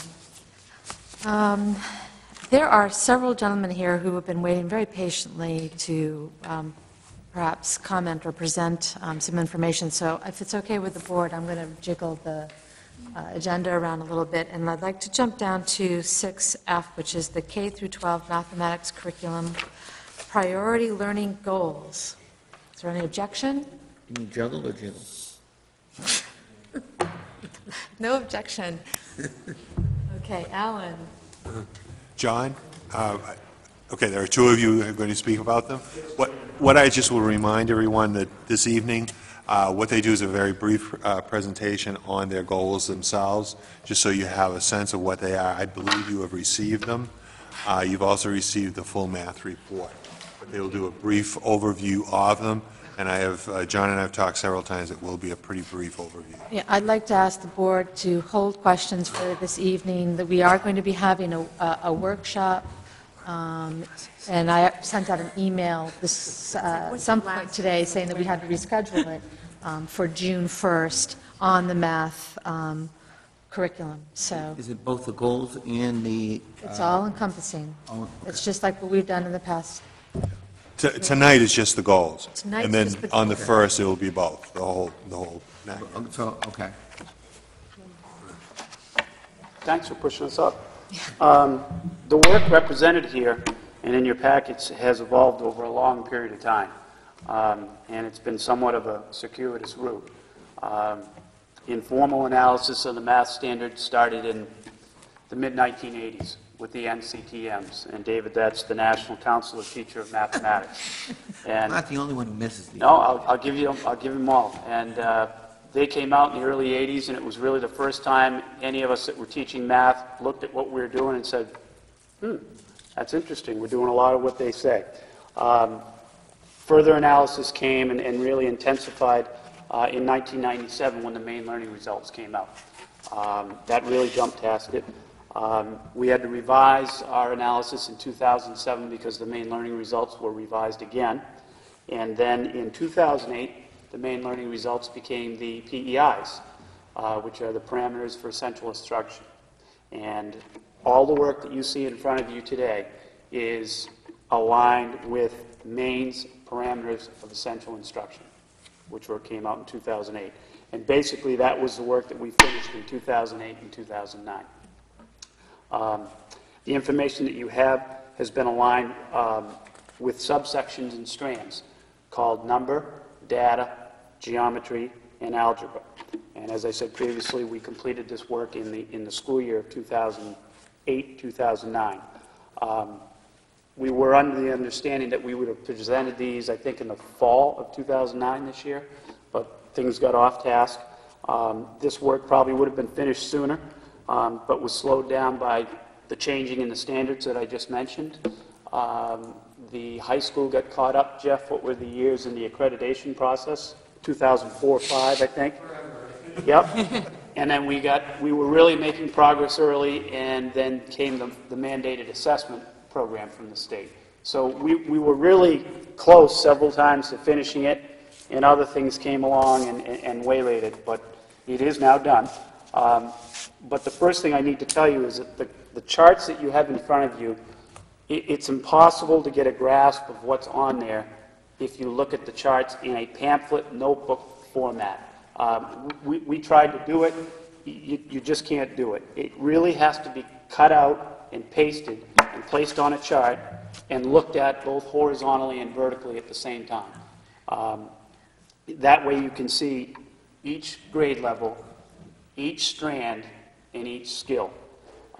For example, if you come over here and look at some of these, you'll notice when you go through your packets, we start out with yellow for your strands, the 4 strands. And I held my breath when the MEAs went to the kneecaps, because we had already gone to PEIs, we had organized our curriculum by these 4 strands, and then the state said we're going to save some money and we'll do assessment. And I couldn't believe it when I went to Steve and said, Steve, the assessment matches the PEIs, 4 strands. Their subsections are the same. Now, and like other people said, don't get me started, the core, if they change the core standards, all of this is out the window. Because there's like 9 strands in the middle school, and this would all change. So, but if you look at this, you can see that we start out in grade levels, kindergarten, grade 1, grade 2, grade 3, grade 4, grade 5, grade 6, and it all goes according to the strands and the skills listed in each strand. And then when you get to the middle school, starting with rational math, you start to see the formation of courses. But still, even as we stay in courses, rational math, transitional math, part 1, trans math, full year, algebra, geometry, we still stay organized within the strands. Okay? But when you get to the high school does not stay consistent with the strands. Reasons being, algebra is one course in itself. So if we went by the strand, that one horizontal strand would go ad nauseum. It would just, because it constitutes the entire course. Geometry, the same thing. It's very long. It would go in one direction under one strand. So the easiest way, and we can place this anywhere we need it, in Alan's office, there's one in Steve's office, is if you're really trying to make sense of it, is to look at it this way. Because if you look at the online packet, we have to make smaller PDF forms, and you can't, once you go through it, you lose which grade level or which strand it is you're trying to follow. And we found that this is the best way to present the information and to grasp it. That'd be great. We have this, both the secondary and our goals. Yep. Yeah, they all get those packets. We just wanted you to see it in this form, because that's the way we've been working with it. And if you can take your papers apart and look at them, there's a really great flow. And John often. And then the secondary goals are on the back. Yeah, you put them on the back there. You can see that they're not as many. It's done the same way. Although there's quite a bit of high school here. Here's K4. If you could leave that in Alan's office, I think that would be... Absolutely. Sure. Yeah. And, I don't want to try to do that in my house. no, and it was the only way that we could work when we changed from the main learning results, which had 9 performance indicators, to 4. It was the only way that we could do it, too. It just made sense to work that way because we could move skills within grade levels and within courses. Because we do change the courses.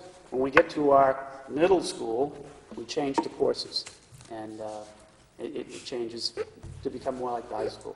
The other assessment that we use, and have used very consistently over the last couple of years, is the NWEA, which is a wonderful online assessment. The kids all take it on computer.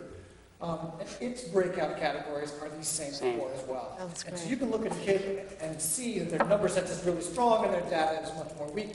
And as teachers, we can target that data really well. We can say, wow, this kid really needs more of that. And so the differentiation of the individual instruction possibilities are great.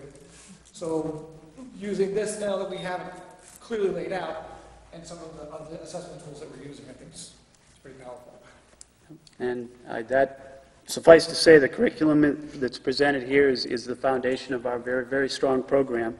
But most importantly, like Jeff said, it's the fact that we have some fantastic teachers who drive it and make it exciting and try to meet each child at its level of readiness and inspire their curiosity and ongoing discovery about the power of mathematics. So there's the foundation, but couple it with the people who drive it. That's what makes CAPE's program and the kids that we get to teach as strong as it is. Great, thank you. Thank you. I would encourage the board to take the next week or so to thoroughly review the packet. And if in that review things come to mind that you don't understand or provoke some questions, to please compile those questions and send them on to Mary, so that she can share them with the math curriculum team and they have a chance to prepare ahead of time for any sort of thought process that board members are having around math curriculum. Okay. And we understand that our presentation has been shifted from the 27th to June 1st. June 1st. I apologize for that, but the budget process continues to yet hold sway over David. I have to tell you, I wish we had this kind of an organization for all of our areas. I just have one general question, and it may be too late in the game because it's already set in stone.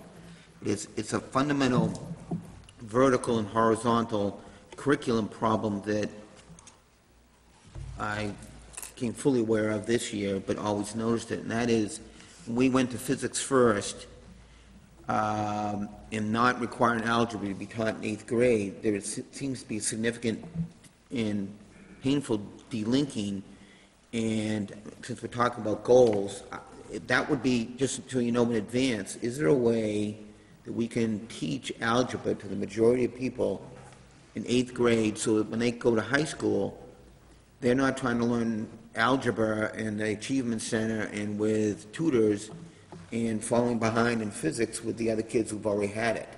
So, David, that is a perfectly wonderful question that I encourage you to submit to Mary so that she can compile all of the board questions. I already have submitted it to Mary, ahead of you. I just thought I want John and I'm sure he will see and all the Jeff to questions know it. once that Mary is able to pass them on. Okay, any other questions from the board? Great. Thank you. Thank you very much. Now we're on one last little change, and that is to look at new business item 7F. You can find, please, your materials that are toward the back of your packet. It's consideration to approve the following staff nominations for 2010-2011. Caitlin Ramsey for middle school instrumental music, and Linda Alfiero, Pond Cove K-5 teacher. She's, teacher leader. Ellen. So, you want me to go ahead? Yes. Okay. So basically, again, I see there are several people in the audience on these, and so I think it's only fair because we do have a pretty long agenda this evening. The first one is Caitlin Ramsey. And I would like to speak to it just briefly, and then I would ask either Steve and or Tom if they would like to comment on it as well. You have in your packet a letter from Steve talking about the interview itself and the candidates. As he noted, there were over 50 applicants for this job, which we were very excited about as we saw it.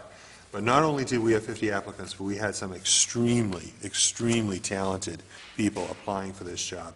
As you know, Steve wrote, after scrutinizing applications, meeting candidates, and conducting classroom visits for final round candidates, and they traveled into central Maine and traveled pretty far southern Maine to look at these candidates. The committee resoundingly supported the candidacy of the following person, and this is Caitlin Ramsey, which I would let them speak about. But I would say my normal practice is that they make a recommendation and I invite the person in to meet them myself, to talk with them and hear what they have to say and how well they do. I will be very honest with you. I've met many candidates over many years, and this young lady is by far the most confident, understands. I'm not a musician, please understand, but understands music to the nth degree. She was just unbelievable. I think she will be an unbelievable member of the middle school staff. Her music abilities will definitely complement Tom's at the high school, and I think that's important. And I think I heard one person say they went to a concert that she did recently and left with tears in their eyes because of what she was able to do with those students. So Tom and or Steve and or both, if you would like to speak about her briefly, I'd appreciate that.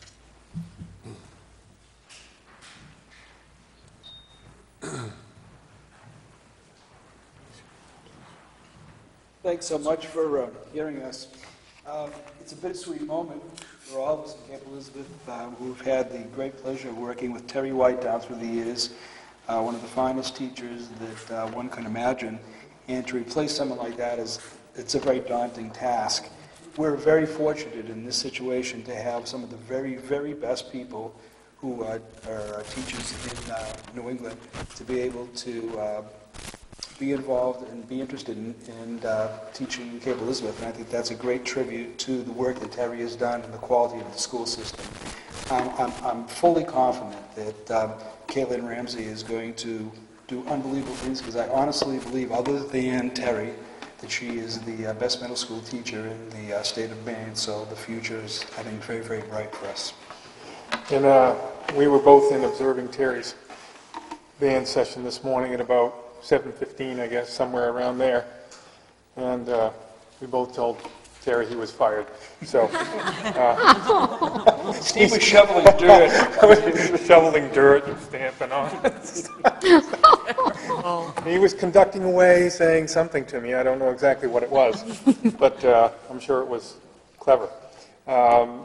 I think we've got 400 miles on each one of us from going around, because we did the applicant pool was tremendous. We had over 50 people for that, and the people who we pulled to meet in the interviews, outstanding. We really could have hired any of those people. Tom and Ted told me, he said, we're going to have, when you look at this list, you won't believe it, these are the best musicians, the best middle school teachers.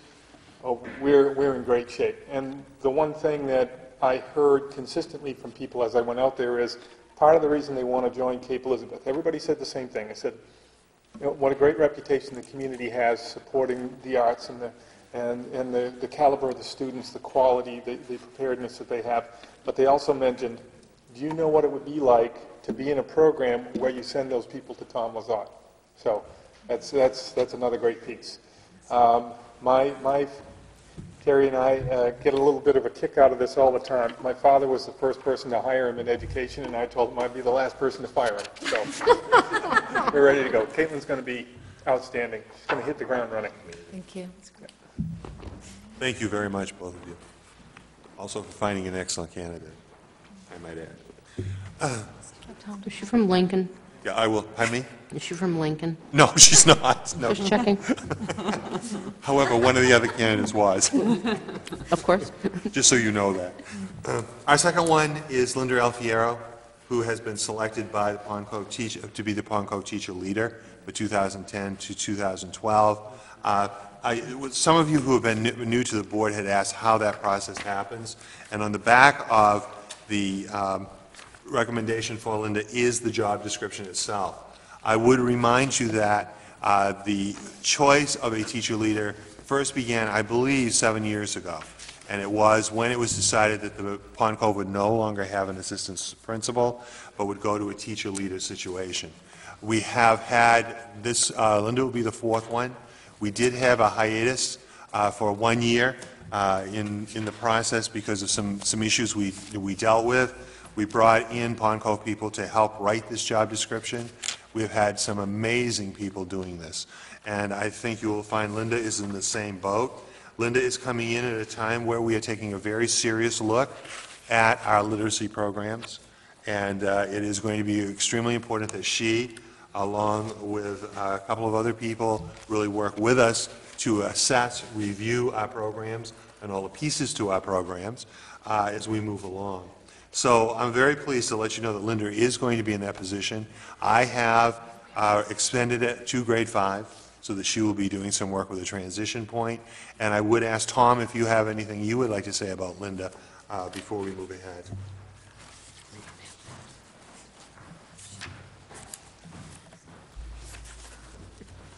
Well, first of all, just to mention Linda, she's the perfect candidate for this because the teacher leadership position was designed that the person in that position would get us over the next hurdle. We identified when Becky Swift was there, we worked on the reading program. Shari Robinson has worked hard with SST and the math, and the highest priority now is literacy again, but in a different way. And the new focus going to grade 5 meant that she was the perfect candidate.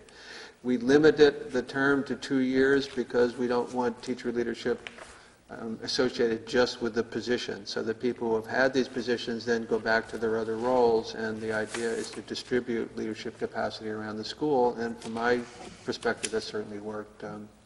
It's been a remarkable process, and I thank Alan for supporting it. The process he mentioned a few years ago extended the understanding of the position to the whole staff. So I think they're fully involved in it, and they fully support this person. Thank you, Tom. May I have a motion for the consideration of Caitlin Ramsey as the middle school instrumental music teacher? I move that we accept Caitlin Ramsey as the middle school instrumental music teacher replacing Terry White. Is there a second? Second. Mary, thank you. Any discussion? All those in favor? 7. Okay, may I have a motion for Linda Alfiero as Pond Cove K-5 teacher leader? So move. Okay, second? Second. Gotcha, Denny. Any discussion? All those in favor? 7-0. Thank you. Okay, thank you, school board, for letting me do that. We're going to go back now under 6, communications, to the substance abuse survey. Jeff.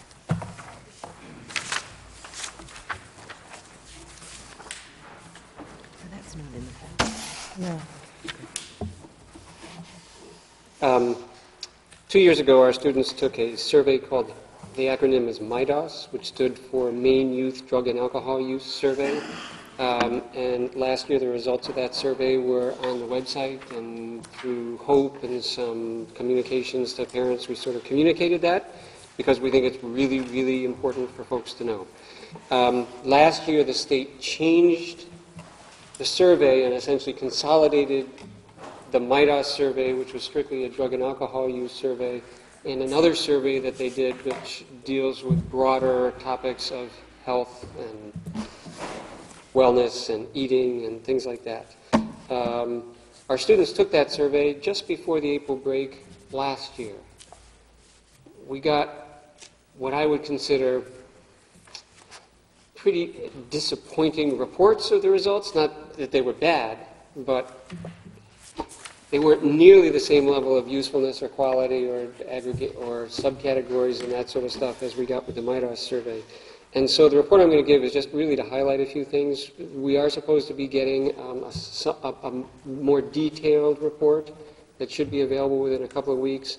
The report that we have right now, the thing that I'm most concerned about, unlike the MIDOS survey report, which broke down results by grade level, so you could see what the percentages were for each grade level. Right now, it's just high school by the aggregate. So the results came really late. Honestly, part of it, I'm not ready to give a report because I still have some work to do with it. As we did with MIDOS, there are 5 schools who have agreed to sort of trade results, and so we are glad to do that. I'm still waiting to get results from one of those schools, which I really want to see. So before we put anything on the website and do that sort of thing, I need to spend some time, probably over the summer, getting that last school's results in, and then beginning to actually compare the results of MIDOS and to begin to look for trends. And I just haven't done that at this point. So this is just some quick bullet highlights, which is probably appropriate for the time. The good news. There appears to be a small decrease in the percentage of students who report that they use alcohol and marijuana. That's good. On the other side, our students report, compared to the comparison schools that we look at, that although there's a decrease from the year before to last year, that we're still higher than some of the other schools. The other thing that is a trend that, and again, whether it's statistically significant or not, I'm not sure. I have to study it more. But one of the things that worries me is that our students report an increase in binge drinking from the year before until last year's results. So that is really the highlights. Those are still very preliminary. I will tell you in terms of binge drinking, again, 9 through 12, it's just an aggregate number, that's all I've got. 24% of our students report having, there's a definition of drinking five drinks in a row. It's 24% of our students, so almost a quarter. In a row? What? You mean like in a night? Or? In one session, yeah. Okay. 1 drink of alcohol in the past 30 days, 38.5% of our students report. Marijuana use over the past 30 days, 25.2% of our students report, both of which numbers are slightly lower by 2 to 3% than they were the year before. Binge drinking was up a comparable number, so that's concerning. And I will say that the school is continuing to work really closely with the HOPE Action Team, which I am delighted to have been a part of from the very beginning, to try to encourage the community to break the silence around the topic of substance abuse in Cape Elizabeth, because it's a huge problem.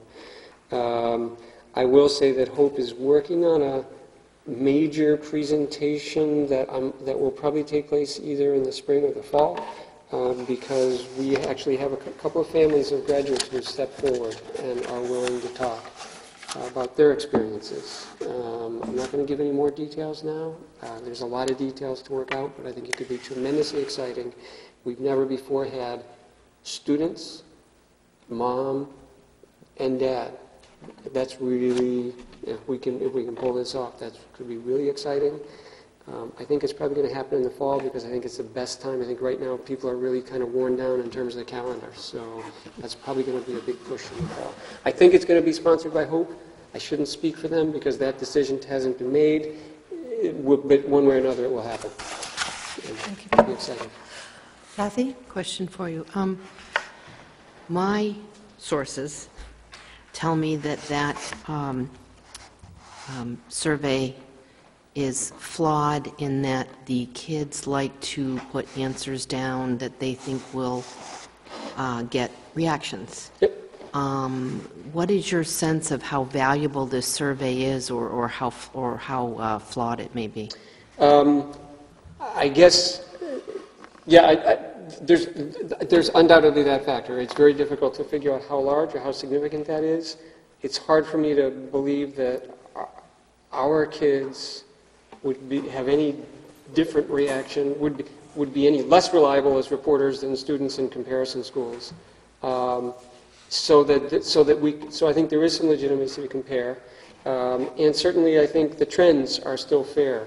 The numbers, I'm sure, are not 100% accurate, but they're the best we have, and so they're what we work with. I will also say that in any of these surveys, there are some questions that are built into the surveys that are designed to identify students who are making things up, because there are questions that are put in that if you know enough about them, you would realize they really don't make any sense.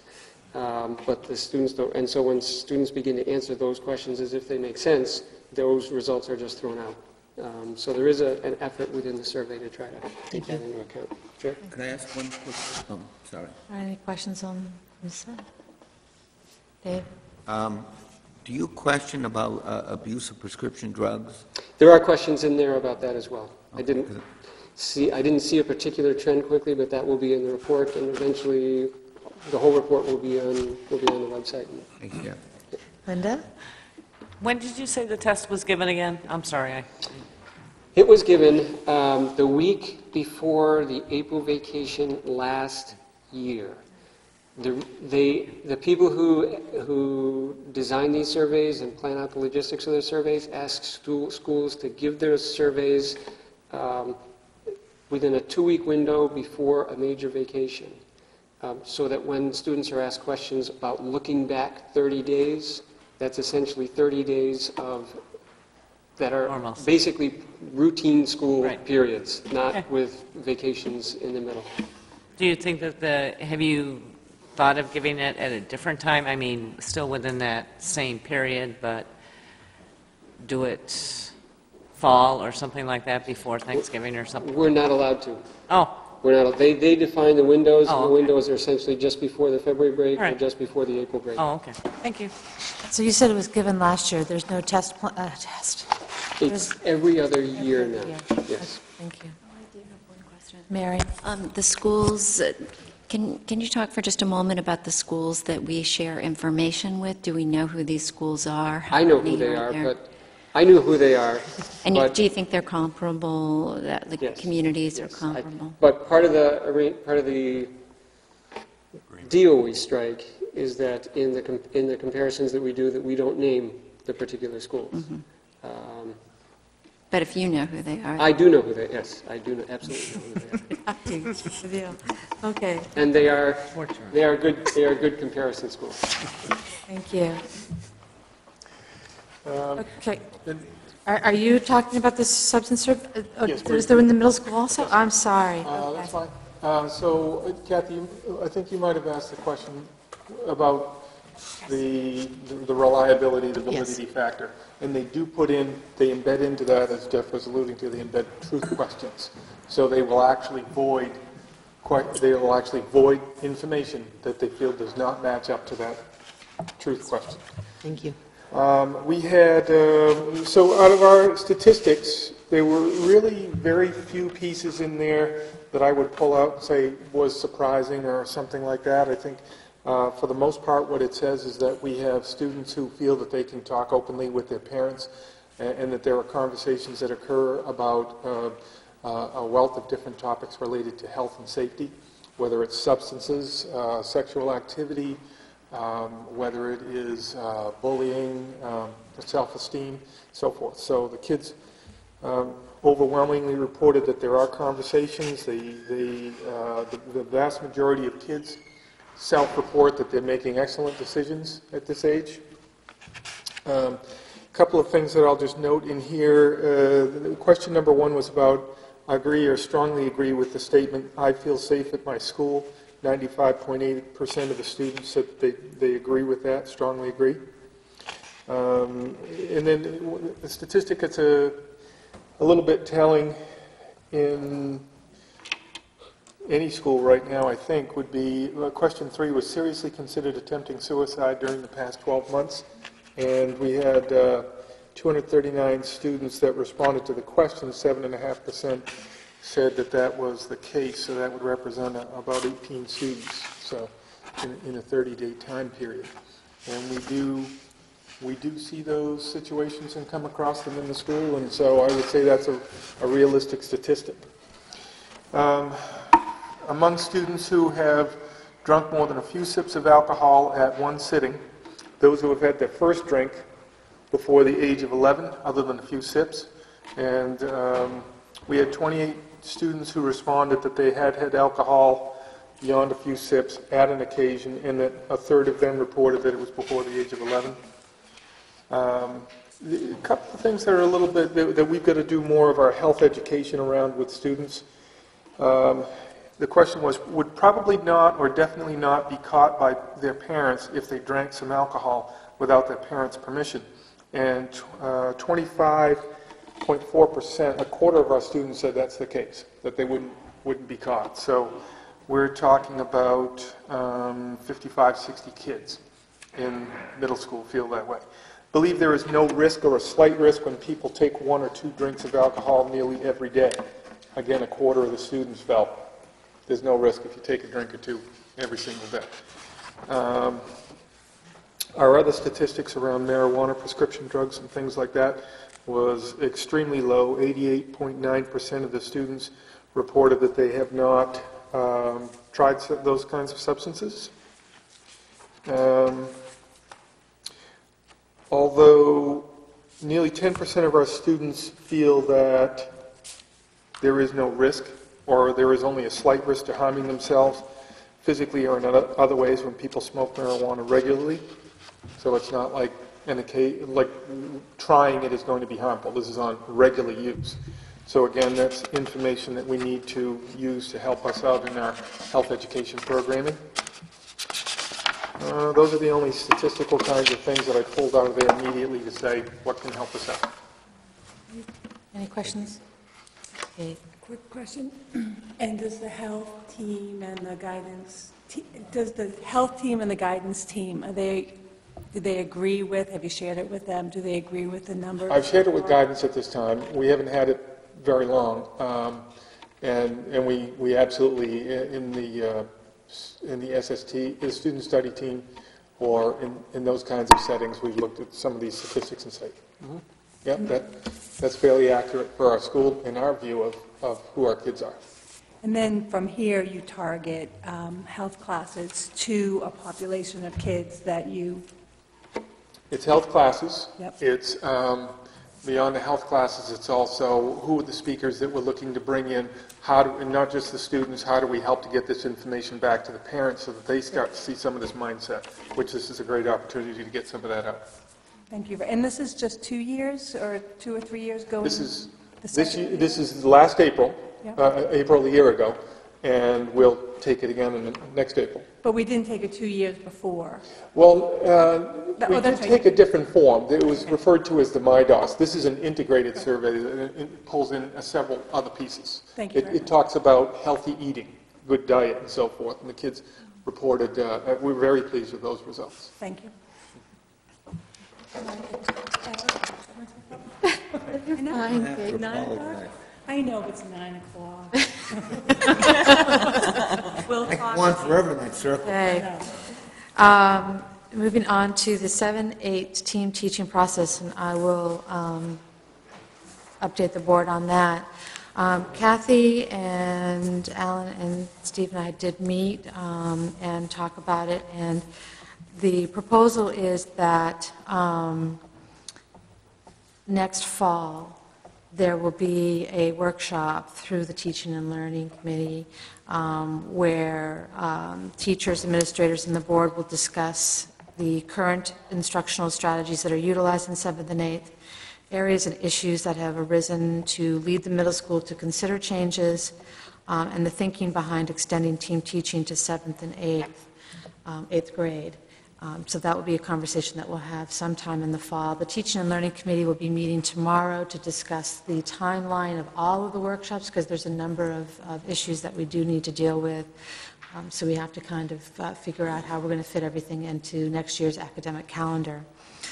Next year, I do need to note that the middle school, in recognizing the compatibility of the English language arts and social studies curriculum, there will be some 7th grade teachers who will be teaching both subjects, just in the 7th grade. And then following the workshop, if the board questions have been satisfactorily answered, then I think the understanding is that they will then move to parent discussions and implementation at that point. So that's the plan as it is. I expect that there'll be more information coming from the Teaching and Learning Committee following its meeting tomorrow. Okay? All right, now we're Can I down. ask a question? No. Under new business. I didn't put my hand down. Yes. That's a very broad framework. Is the Teaching and Learning Committee going to flesh it out a bit? Is that the goal? The Teaching and Learning Committee will flesh out that process that you just described? The process is going to be similar to all the other Teaching and Learning Committee workshops. The middle school will put a team together. They will come and talk to the board at a workshop, and we will have a chance to pose questions beforehand so they can come prepared, and we will have a chance to ask questions at the meeting. Okay. I would suggest that you ask these questions at the Teaching and Learning Committee tomorrow. You suggest that? Mhm. Okay. Okay. Moving on to new business. I'm sorry, not new business. AP Biology. Jeff. Thank you, Jeff.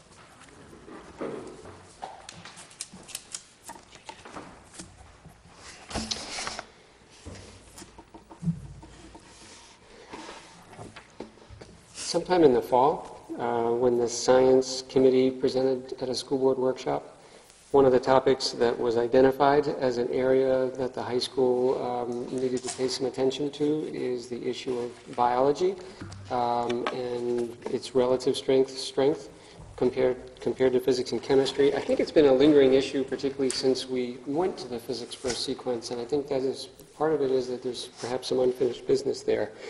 So I have been mulling how to tackle that issue for a number of weeks. And then over the past couple of weeks, I have sort of coincidentally heard from some students and some parents that sort of put that issue back in my head again. And so I apologize for the position if it's put the board in an awkward position at all about my proposal that I made, that I finally decided that was the right thing to do, which was to look at taking a year off from teaching AP, 1 year off from teaching AP Bio, with the expectation that it would be coming back the following year. That will allow us to begin work on our honors biology curriculum and our AP biology curriculum. Beginning with honors bio and then continue with AP bio. There's some data that I'm not going to, there's behind the concerns. Our students the last couple of years have been earning more 1s and 2s on the AP Advanced Placement Biology exam than they did previously. And that's a concern that I have and that Ms. Garat, who teaches that class, has as well. And that had not been the case. So we want to take a look at that. But we also want to take a look at the honors biology curriculum as well to see what we can do to enhance the rigor of that curriculum. I think it's really, really important. So on Friday, I sent out a notice to parents. It was later than it should have been, but it was on my mind, and I agonized, do I go ahead knowing that it's going to create some issues? And I decided that was the right thing to do. So I invited parents and the students who would be affected to a meeting, was it yesterday? Yesterday. Yes, that was Monday was yesterday? Yes, Monday. And there were about students, there were 14 students and or their parents there, roughly 14 or 15, I didn't take an exact count, but that was roughly what it was. And I think it's fair to say that I think all of the parents came out with a better understanding of what my thought was, what the rationale is, what the logic is. And I also asked the students to give to me some indication that if I chose to go ahead with the elimination, a one-year hiatus in AP Bio, which is all that it is, how that would affect the students' course selection, because that's something that I'm very sensitive to. So I got some students responding to that last night, and then today I met with all of the other students with the exception of two. Two happened to be in band when I was two or three happened to be in band when I was talking with students, and it's very difficult to get Tom's attention when band is in session. So I had to move on. So I will be getting those other students' input. The first thing I said last night to parents was I apologize for the lateness. The first thing I said today when I met with the students that I apologize for the lateness. I explained, they asked questions. I got some feedback from them about how that might affect their thinking about course selection. So by the end of tomorrow, I will have met with all the students and or their parents. I have a couple of phone calls that I have to make to a couple of parents that I promised tomorrow, and I will follow up on that. So here are some statistics. 37 students signed up. 37 students wanted originally to take AP Biology. Okay. In fact, 37 students didn't actually think that they were in AP Biology because there is a screening process that we go through to get the first student, which is under school board policy and that sort of thing. So some of the students were actually surprised that I was talking to them yesterday because they had already built their schedules on the assumption that they were actually taking honors biology and AP biology, and they hadn't chosen to appeal that. We were treating them as if they were in AP biology. But 37 students, roughly half of those 37 were not initially accepted, but actually built their schedules on an assumption of honors biology. So there wasn't any new information that they needed to give to me in terms of what their schedule might look like if I dropped AP Bio, because they built schedules on the assumption they weren't going to have it. Of the remaining half of the students, a few were not actually sure that they were going to take AP Biology. They just had decided to take the exam, and then they were accepted, and they hadn't actually committed to, in their heads, that they were actually going to do it, and they were actually sort of relieved about the possibility that it might not be offered. So then they wouldn't have to make the decision. But I did get from them as well but it was in their schedule. So from all the students, I took information about, okay, how would it affect your thinking about scheduling for next year? Of the remaining students, 6 of the students had a problem that was very easily solved because 6 of the students have decided that they would take AP Physics next year, and then they would take AP Biology the following year when it returns. So really they are not, if they had AP Bio next year, they would have taken AP Physics as seniors, which is what they were planning to do. So for them, that worked out. Taking AP Physics as a junior is not an easy thing to do, so I did not expect that would be the selection of most of the people. I can't read my writing. I've received backup choices for other students, from all the other students, with the exception of the 2 or 3 that I still have to, it's either 2 or 3. And some of the selections involve things from deciding to prioritize, Mr. Ely will be thrilled to hear this, AP US History. Some decided, as I said, AP Physics. Some have decided that they would be glad to take AP Macroeconomics. Some have chosen to take things like photography, PE2, some art classes, and things like that. Looking at the variety of alternate backup requests that I got, and spending some time with that, what I can say to the board is I can accommodate 100% of the backup requests of every single student. Of the total number of students who had signed up to take AP Biology and thought that they were in it to begin with, I would say there were roughly 4 to 6 who were very disappointed that they wouldn't have the choice to take AP Biology next year. And I hate that that's a choice that I present to them, or that's a decision that I may make to take that choice away from them. What I weigh is, I think that the choice that I think is the right choice educationally for the school and the kids and the students is a choice that will allow us to work systematically to improve our biology curriculum that will benefit every kid who takes biology, and particularly honors biology and AP biology. So my intention right now is to go forward with that decision. I will still meet with a couple of students, but I think it's the right decision. I know it's late. I'm glad to answer any questions that the board might have about that. But that's the process. That's the rationale. Can you just explain briefly what the year hiatus gives you? I didn't exactly follow that. First of all, what it gives is the opportunity, and I don't want to get too much into the high school scheduling, but what we try to do in the high school and every school is to control the number of separate courses that teachers are teaching. So by taking a 1-year hiatus from AP Biology, what it allows me to do is take the other 2 biology teachers and have them both teach each of the other remaining levels and to work together systematically to really look at things.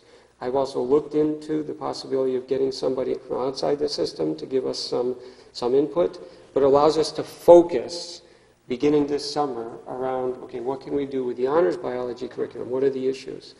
So it really buys that attention, because traditionally what's happened is that Sue Garrett has been teaching AP Bio, and then she teaches college prep bio, and that's essentially to limit the number of preps. Bill Brewington teaches honors anatomy and physiology and genetics, which are 2-semester courses. Then he teaches the honors biology class. This allows me to keep their preps reasonable and to allow them to really focus, because they will both be teaching both honors and CP biology, so they can really focus their time and attention around that. At the same time, we will begin the process of looking at the AP biology curriculum, because the recent dip in scores is not of long standing. So we got to think about, and our curriculum is completely consistent with the College Board curriculum. It's not a curricular issue. So I think a part of it is, I think one of the questions I have in my mind is that as we have expanded the number of AP choices that we have we made it harder and harder and harder to capture kids' attention on any one of them? And I see some nodding heads. But it's basically trying to capture focus, to capture attention, to capture energy, and I hope to capture the ability to work with some... So you're producing time in the schedules of the teachers who need to do curriculum planning, basically, in the area of AP biology. That is correct. Okay. That's right. Mary? A couple of questions. Do you foresee any other curriculum areas where you would like, first of all, I'd like to commend you for sort of taking the break and taking a look at the curriculum. I think that's very responsive and responsible. But do you foresee any other areas that you would take that break with, or is it just biology where you're seeing? Not right now, no. Certainly not. It's not something that I've ever done before, but I thought it was an important enough issue that I'd like to tackle it. And I know we have the talented teachers. I know they are competent, they are capable, they are knowledgeable, and I think we can solve the problem and enhance the biology curriculum for all students. But no, I don't have. I'm not saying I would not do it, but I certainly don't have a list in the back of my mind about after we tackle biology, we need to tackle something else.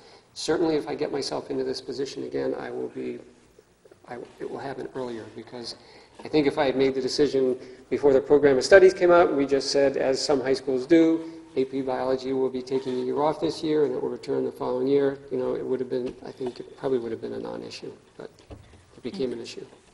Just one quick sort of climate follow-up. I know that during the guidance meeting back in the fall, there was a brief discussion about AP, and I seem to remember you suggesting that parents support students in making fewer AP choices so they could really concentrate on areas that they were passionate about. Have you had any luck sort of getting students to back off from loading up on APs, or are they still feeling that pressure? They still feel that pressure. They still feel that pressure because to get into the most competitive colleges, it's clear that the most competitive colleges like to see students take the most challenging classes that are available to them. So that is a bigger issue, but I think that's a bigger issue than AP Bio. Do I intend to continue to have that discussion and think about what we can do? Yes, I intend to do that. I think it is an issue. I will say one of the things that I am 100% confident about is that the students who are going to take AP Biology will not be harmed in the college process because our transcript will make very clear that that was not available for that particular year. So they will be taking the most challenging level of biology that we have available. Any other questions? Just one more. I'd just like to recommend or support you in not making it, we will be having it in 2 years, again next year. We will offer it again next year because we might find that it's not appropriate to do AP Biology next year. And you tell me if I'm wrong, that I don't think many other the school systems around us do AP Biology. Is that true? Or? Oh, no, quite a few okay, do. then Quite a few I'm do. sorry. It's actually, it is, I believe, after AP English, Language and Composition. Okay. I believe it is the second most common AP class that's offered. Then sorry. I haven't looked at those statistics recently. Then maybe you went. I will say about AP Biology that I have promised students right. that this one will be returning. I do see the possibility. Sometimes there are schools that do say, they schedule in advance so everybody knows, we will be teaching this one this year but not the following year. Yep. That I think is more viable, but I think I've made a commitment right now that we will have AP Biology the following year. I know that Mr. Ely, who is sitting here, wouldn't mind thinking about AP US History because he and I agree that one of the issues with all the AP curricula, but particularly the science and social studies curriculum, is they are like a freight train Right. in terms of coverage. There is just no time to take a breath. And the College Board keeps saying they are going to re-examine that and re-examine that. I haven't. Supposedly, actually, there are some revised in some of the sciences coming out in 2 years. So I'll be very interested to see that. Thank you. Any other questions? Thank you very much. Thank you very much, Jeff. Okay, folks. Moving on to new business. Consideration to approve the K-12 guidance curriculum goals as presented to the board at its meeting on April 13th, 2010. Do I have a motion? Move. Thank you, David. Is there a second? I'll second. Discussion? I would just like to thank everyone who was involved in presenting to the board at its April workshop. I think we had a great report presented to us and some interesting discussion following that.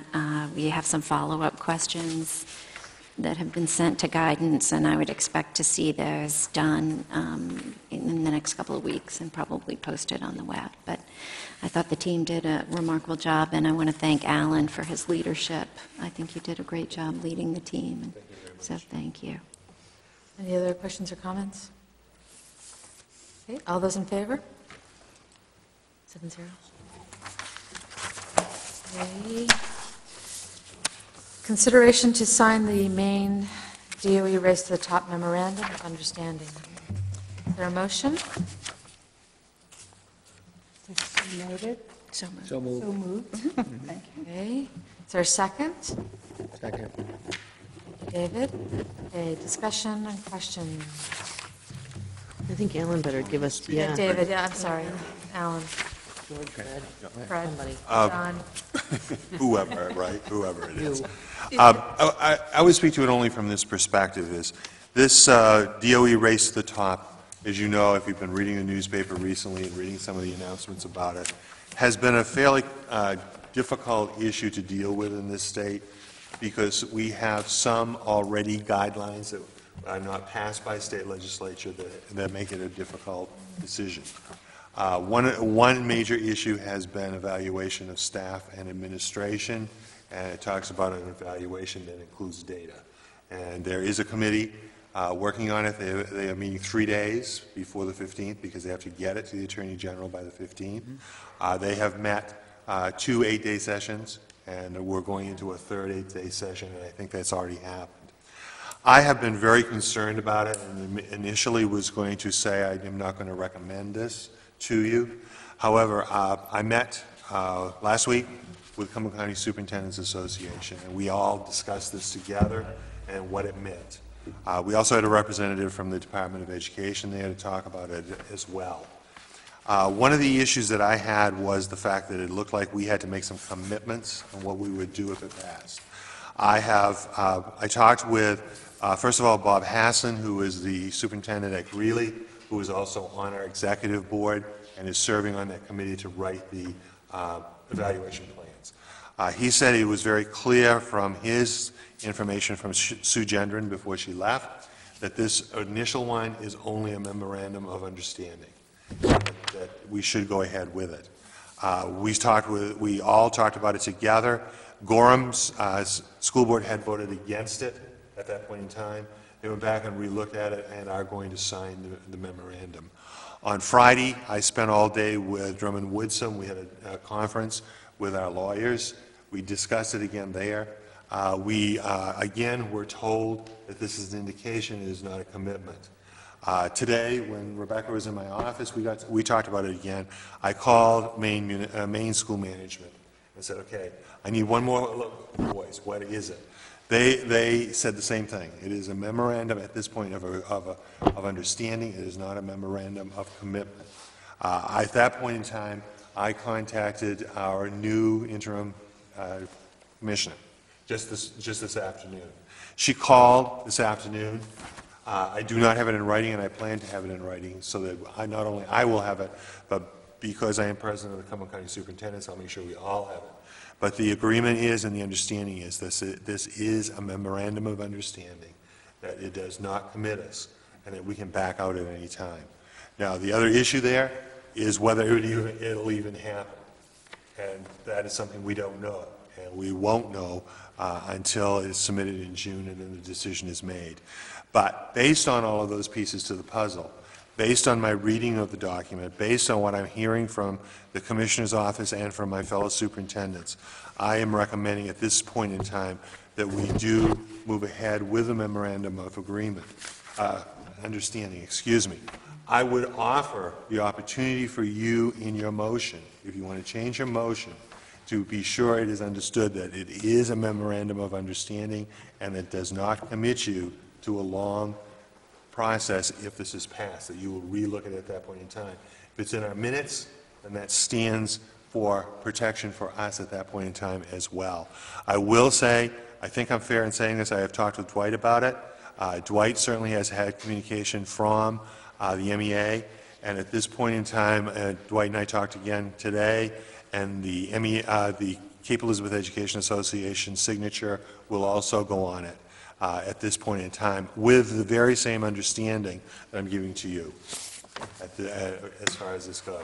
I do have to have this done by the 14th to get into the, I see David looking at his watch as I do. I do have to have it done by the 14th in order to get it to the Commissioner's office. Question? Conversely, why would we sign it?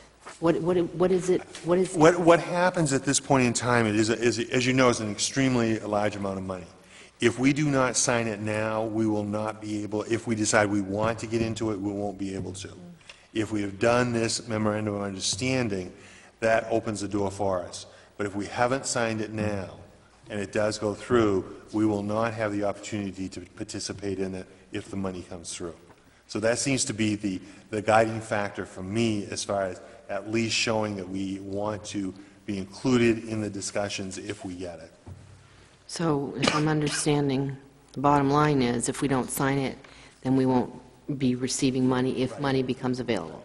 Okay, thank you. And I think one more piece to go with that, Kathy, just so I'm sure I say this, is if you remember, if you've been reading about it, 50% of that money goes to Title I schools, and we are not Title I schools in that position, but the other 50% goes to high-performing schools. For me, that's a really important piece, because all too frequently, high-performing schools are not included in this, and so I think that is an important piece of the puzzle. The other side of the coin, if you read it, there is an enormous, enormous amount of work that has to be done if it is accepted. And I think at that point in time, if it is accepted, then that's discussions you as a board will have to have. And to be more than honest with you, it's a discussion I will have to have with you as superintendent, because I think we may need to look at, if we do this, a different way of going about this. Thank you. Any other questions? David? I accept Alan's, I found this stunning when I read it today, overwhelming, bizarre. I'll accept Alan's view that we have to sign, there is some requirement we sign this. I will have to say carefully that I have read this. Do we have an opinion letter from Drummond Woodsum that this is non-binding?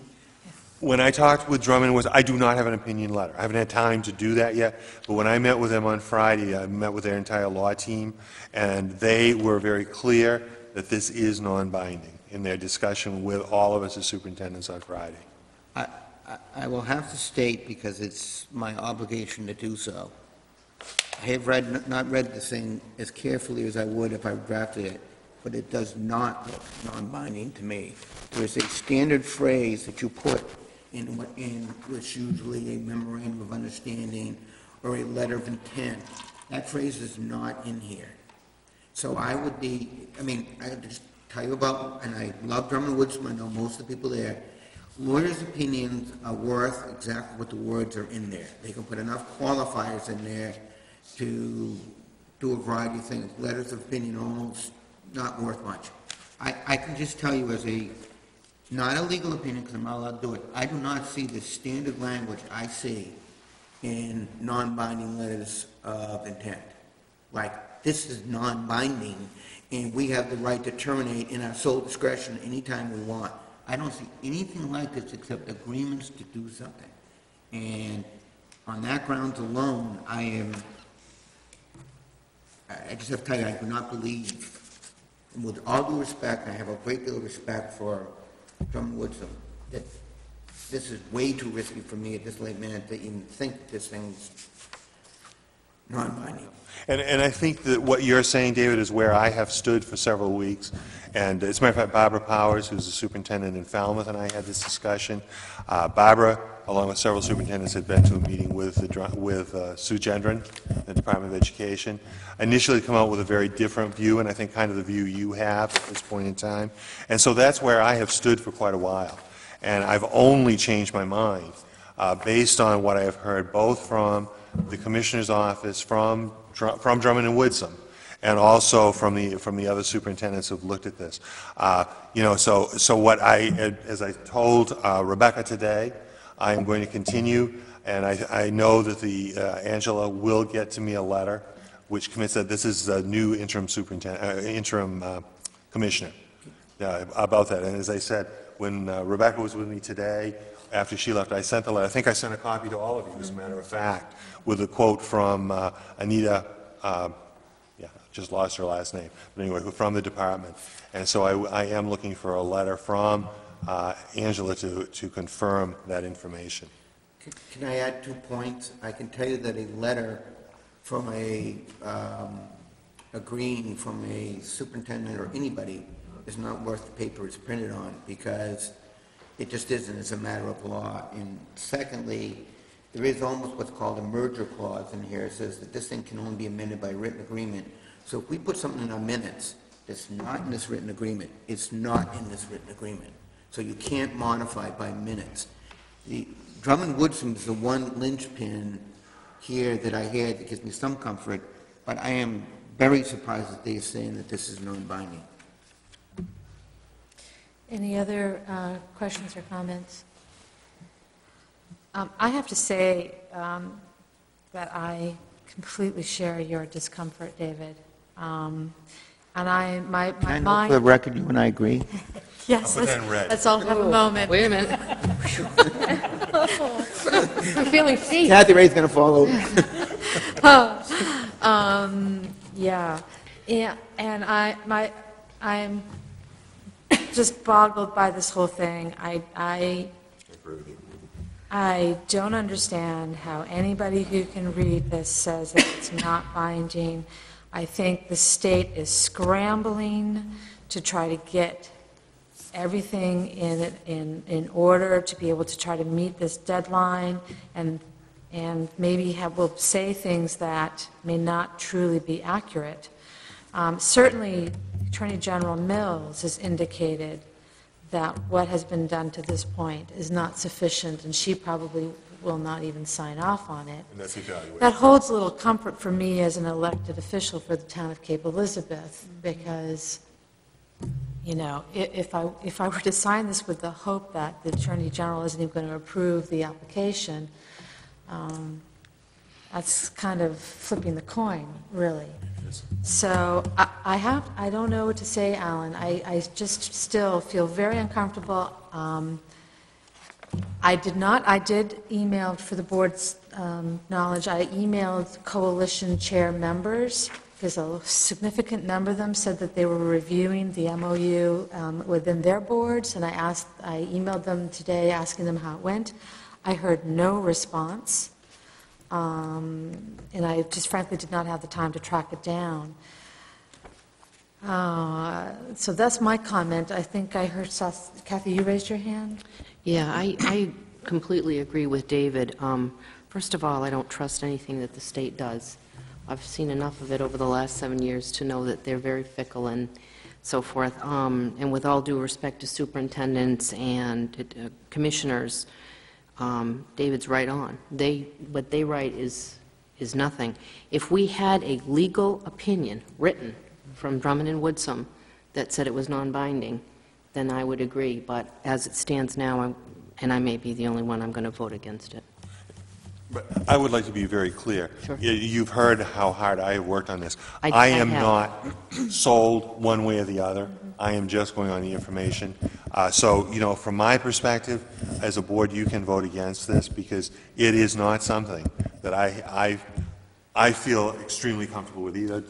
Rebecca and I have had this conversation. My goal is just to give you the information that I have at this point as to where we are and what it looks like. And so you as a board can make your decision not to accept it or can decide to accept it. Could I add one more point to make it even more uncomfortable? A signed, stop laughing. A legal opinion is a very tricky instrument. It has to have absolutely no qualifiers, and I've never seen one that had no qualifiers. And a legal opinion is only as good. We are signing on to massive obligations here. A legal opinion only gives you a right to damages. We have massive obligations in here that I'm not sure could be quantified. So if we had a legal opinion and it was wrong, and we were to sue Drummond Woodsum, I'm not sure how much of our real damage we could collect. Legal opinions are an old school thing that just doesn't do much for me anymore, to be perfectly frank. And Alan, I did want to say, I appreciate all the work you did. I mean, it was a tremendous amount of work where you tried to get the information. I just don't think we're there. And, you know, your point is the trust factor. Mm. And I won't say any more than that. No. I could, but I won't. No, I won't. Well, the alternative is that if you read this, the state recourse for SAU non-performance, and the enforcement measures that they could take if the SAU does not conform or performed according to this memorandum, which include withholding funds, disallowing costs, or terminating this MOU for noncompliance. Well, I mean, if we determine that we do not want to participate in the grant because the amount of money that would be provided does not nearly cover the cost of the elements of the plan that they would require of us, they can keep the money. We don't want it.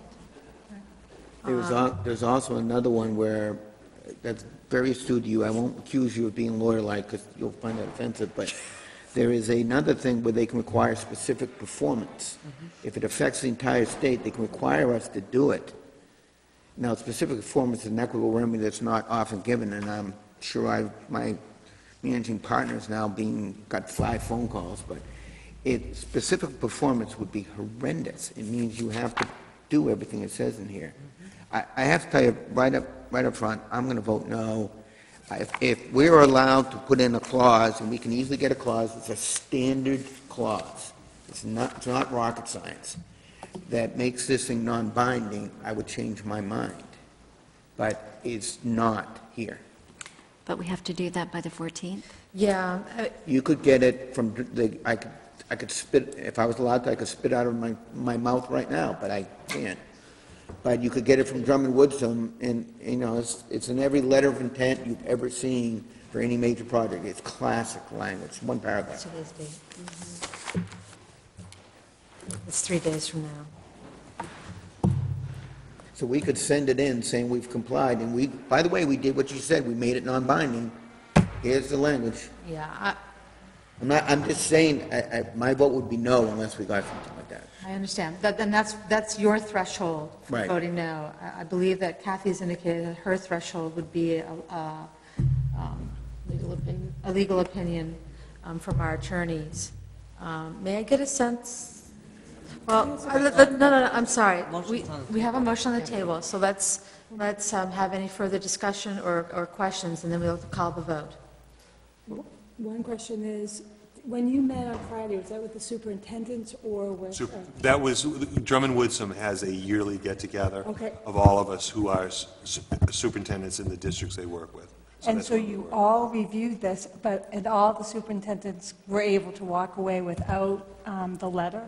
I mean, it would seem that our lawyers would be advocating for I think, I would say to you very clearly is, we all are struggling with this issue. We're all struggling with the bottom line. I think David would agree with me that I don't know that Drummond and Woodsum would have written a final letter. I haven't asked them. Yep. But I don't know if they would have or not, because I think there is what either Kathy or David said earlier, there is a level of distrust that I'm not sure how you get around that piece at this point in time. Any other questions or comments? Remember one other thing, that there will be another party to this agreement, if I read it correctly. Somewhere here, I thought it implied that the federal government, maybe I'll stop. I thought, state, John? I assume that 3 days doesn't give us time to negotiate the addition of a clause into this agreement, but as you suggest, one thing that we could do is amend the agreement with the clause and sign it with the amendment and send it amended, and then it's up to the state whether or not to accept whether or not to accept the agreement that we signed and sent to the state. well, after all, they did say it's non-binding, fine. We're taking what your word, we're putting non-binding in it. We basically, we put the agreement that we're willing to sign in front of the state and allow them, and then they have a decision to make as to whether they want to accept that from us or reject it from us because it's been amended. Yes. But that way, we protect ourselves in the way that we believe we need to be protected without abandoning the opportunity to be involved in any race for the top funds. I would, just to cover myself, I would run that by Drummond Woodsum, but Yeah. that is what I, as an individual non-lawyer, think would be helpful. Okay, any other further questions or comments? Should we amend the motion then? I don't know if we have the legal expertise to amend the motion in such a way that would be non-binding. For myself as a board member, I will vote no, with the hopes that we can get language from our attorneys to adjust this memorandum. And I understand that not all of the board members are going to be here Thursday. Can I get something? Can I find out how many board members are planning on attending the town council workshop on Thursday? My hand's down. Your hands down. Okay, but we have a majority. Okay, so perhaps what we can do is agree to meet maybe at 7 o'clock, half an hour before the town council meeting. to review a new memorandum of understanding with the adjusted language, to vote on it then? Okay, all right, so that's my position as a board member. Any other questions or comments? I Okay. agree with you. All those in favor of the memorandum of understanding? Wait a minute. All those in favor of the memorandum of As written. understanding? As written. Okay, all those opposed? So 0 to 7. Okay, thank you. Okay, next is the calendar for 2010-11. Do I have a motion? I move we approve the calendar as presented, the draft calendar as presented for the Cape Elizabeth School Department for 2010-2011. Is there a second? Second. Thank you, Linda. Okay, questions or comments? Kathy? Alan, I have to thank you, because this is the first calendar I have seen on my 7 years on the board that is actually student-centered. Student-centered. It's the least disruptive.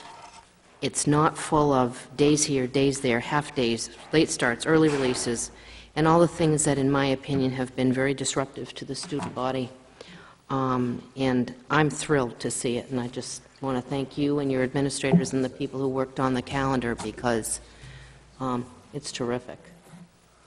Any other questions or comments? I was just going to make a very similar comment, saying that it was really nice to look down and not see all these different colored blocks on every single month, and trying to, keep the consistency going for the kids, especially, and I really do feel for the families that have kids in the different schools and how much they can be affected by it. So again, my compliments to everybody. Okay. David? Just one quick question, because is this the same number of student days as it was last year, and it exceeds the state threshold? I hate to ask such a basic question, but... This is the same student days, based by state law, 175. And same number of teacher days. And same number as last year? Yep. Okay. The only other comment I would make, I think Andrea has sent to you, so you had a chance to look at it. The responses from the public, there were 19 people who responded to it. I think if you looked at it carefully, you'd see there was kind of comments all over the place. I think I was very pleased with the number of people who were very satisfied with it. There were some people who would like to have seen 2 more days at Thanksgiving time in there, including some board members. There were also some questions about Christmas vacation. But I think basically with the responses that I read on here anyway, really reflected the responses that we had as an administrative team, and goodness knows we have discussed this calendar over and over and over again as far as where it goes. And my only other commitment is that next year we would do it in September and get it done. Here we go. Okay, as much as it pains me not to have a whole week off in November, are there any questions, comments? Whisper, whisper, whisper. We're not able to increase the days. Oh, you can't. I built this based on what we would historically do. That would be the discussion. Mary? I mean, Kate, Dwight would love to. Dwight just about fell over. No, it's a good question. I thought of the same thing, but the problem is we have a contract. We couldn't increase them if we wanted to. Contracts. That may be something in the future, but not now. Thank you. And of course, that involves money. Yeah, I forgot about that. Well, teachers work for free, right? Okay, any other questions or comments? We're getting punchy, people. Okay, all those in favor? All those in favor? All those opposed? 7-0. We have a calendar. Okay. Bridget Brett. Let's go Bridget Brett. Okay, consideration of superintendent's nominations of the following teachers for the continuing contracts. Alan, do you want to? Just as a quick reminder to all of you that first 2 years that a teacher is here, we do probationary, they are probationary, and that they have to be evaluated on a regular basis. I go to my administrators at the end of each year, and I ask them, number one, do you want to have these people come back? And my key question to this is this person worth $1 million? The reason for the $1 million is just once you hire them and go on continuing contract, that money adds up very quickly. So what you see here are the teachers, the probationary teachers that the principals have told me are the ones that they would nominate for these positions. Do you want me to go down through them or just leave it at that? Okay. It's on the agenda, so I believe the public will have access to the name. I would just ask you to make one correction. Under the high school, we do not hire Tatiana Green twice. I was just going to say, she's I going just to... want to be sure that we understand that, so I don't have a problem with that later on. Is there a motion? So moved. No. Is there a motion? Oh, sorry. Needs to be a little bit more elaborate than what I I move read. that we approve of the consideration of the superintendent's nomination of the teachers for continuing contracts as set forth in paragraph 7D of our agenda for Thank today. you. Is there a second? Thank you, Kate. Any questions or comments? All those in favor? 7-0. Thank you. Consideration of the superintendent's nominations of teachers to second-year probationary contracts. I know, we'll comment because it's the same Okay. issue. Is there a motion?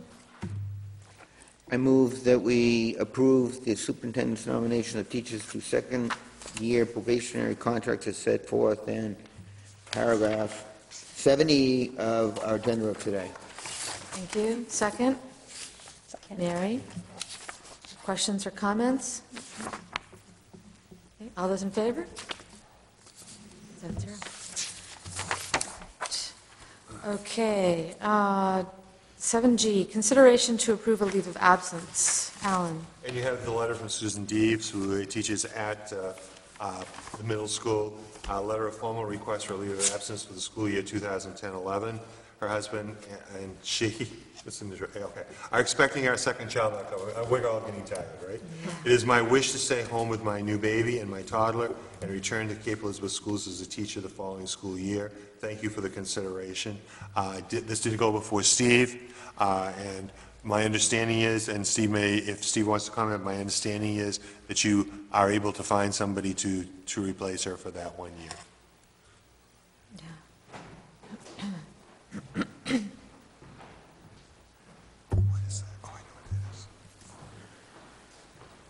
Sue Dees is going to move to the 8th grade for language arts and social studies for next year. She's aware of that.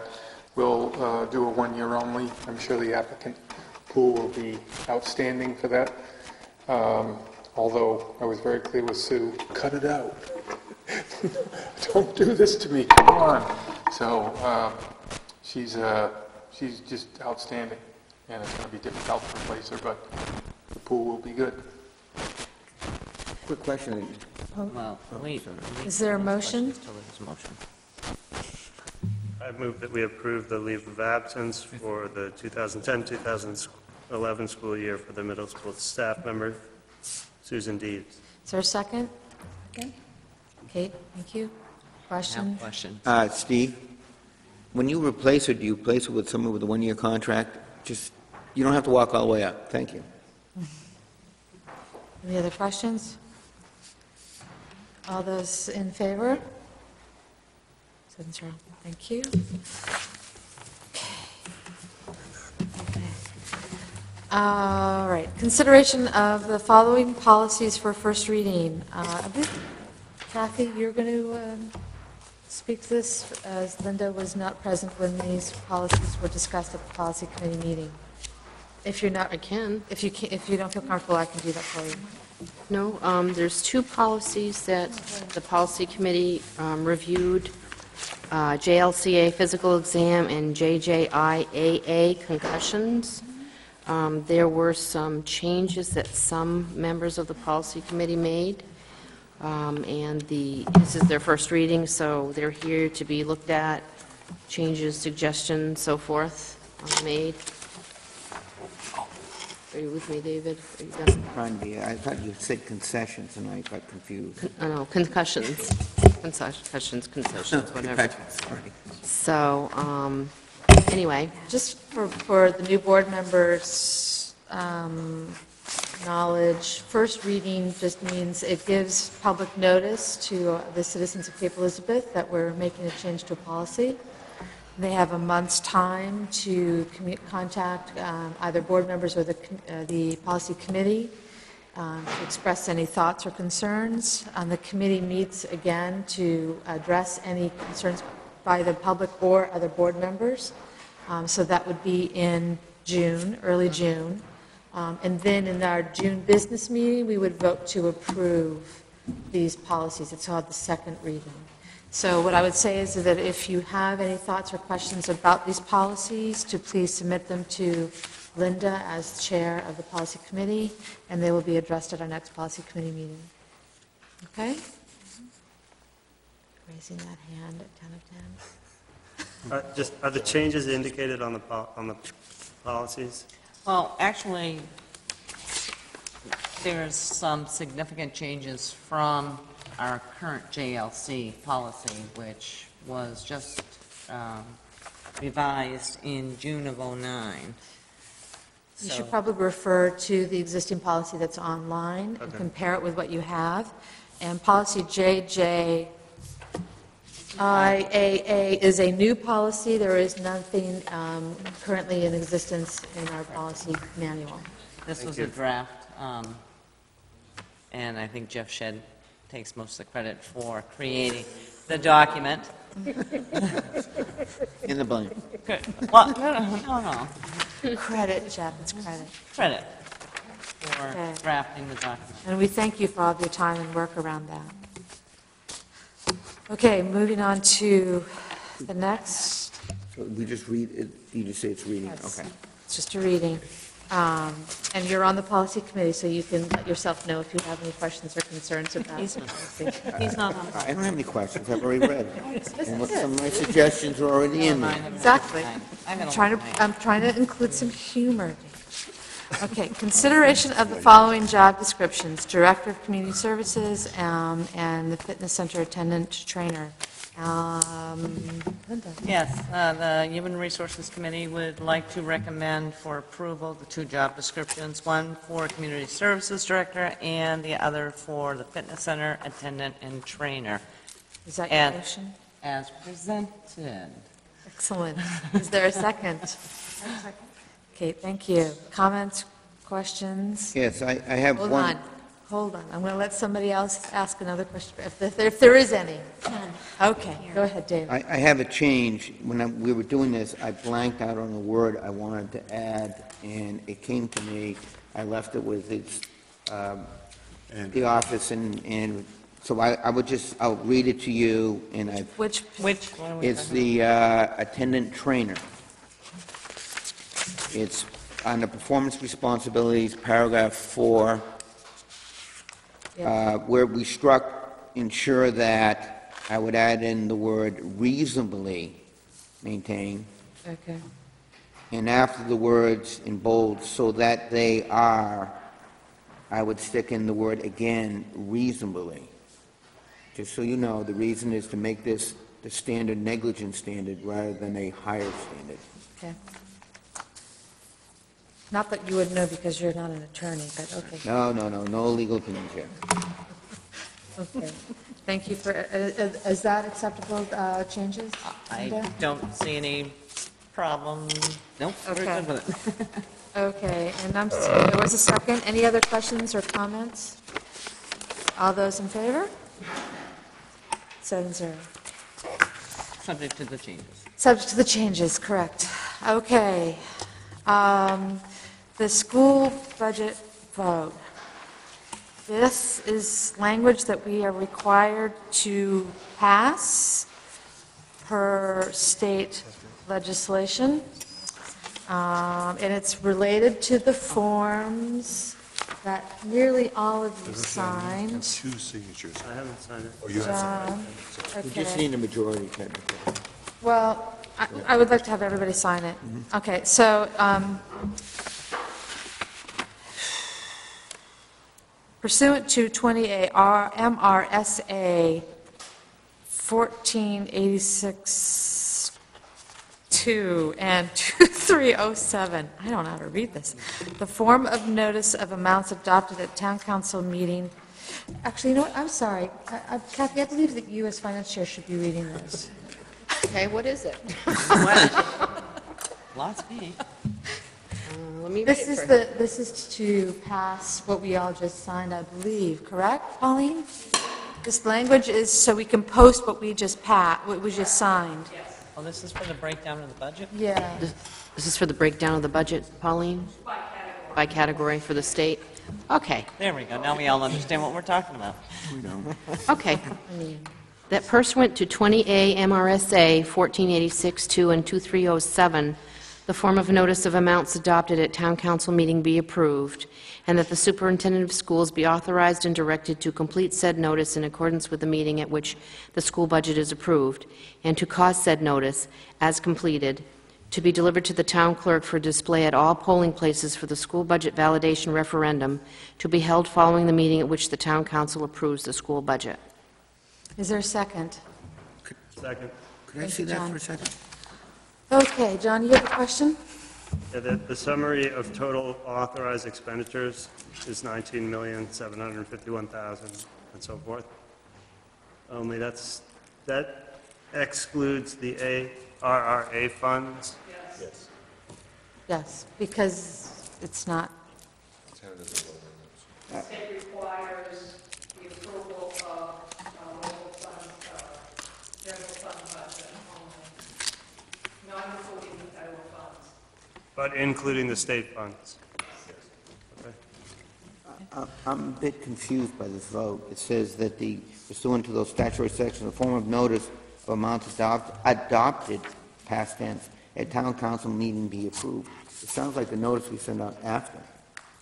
we are voting on this because we will not be meeting in a business, this needs to be ready to go when the town council votes on it. We will not be meeting, we will not be having a business meeting before it needs to be posted. Okay, could I make a suggestion, amendment, that we hold that in escrow until the town council votes, and then do whatever you want. Thank you. Okay, any other questions or comments? All those in favor? 7-0, thank you. All right, now, you people, this is the third time that we've gotten to this place. Can I move that we adjourn? No. Where the committees were supposed to be reporting on our progress towards the goals. What I'm going to suggest we do is delay this one more meeting, but that we move it up. Absolutely. Okay, I'm going to move it up to communications, not the end of the meeting, because honestly, this is one of the most important parts of the work that we do as a board. We all agreed that it was important. We spent a great deal of time in setting those goals, and we have yet to check in on them. So I'm going to recommend that we skip committee reports unless I hear otherwise from board members. Okay, public comment on non-agenda items? Seeing None. none. School board agenda requests? I believe that you've asked that we talk about middle school athletics, and we will talk about that in our agenda meeting Fine. for next fiscal. It wasn't a big item. Okay. Announcement of upcoming meetings, they are Agenda Why don't you email me what you'd like to have discussed? Okay. Dates to remember, they are posted on the website.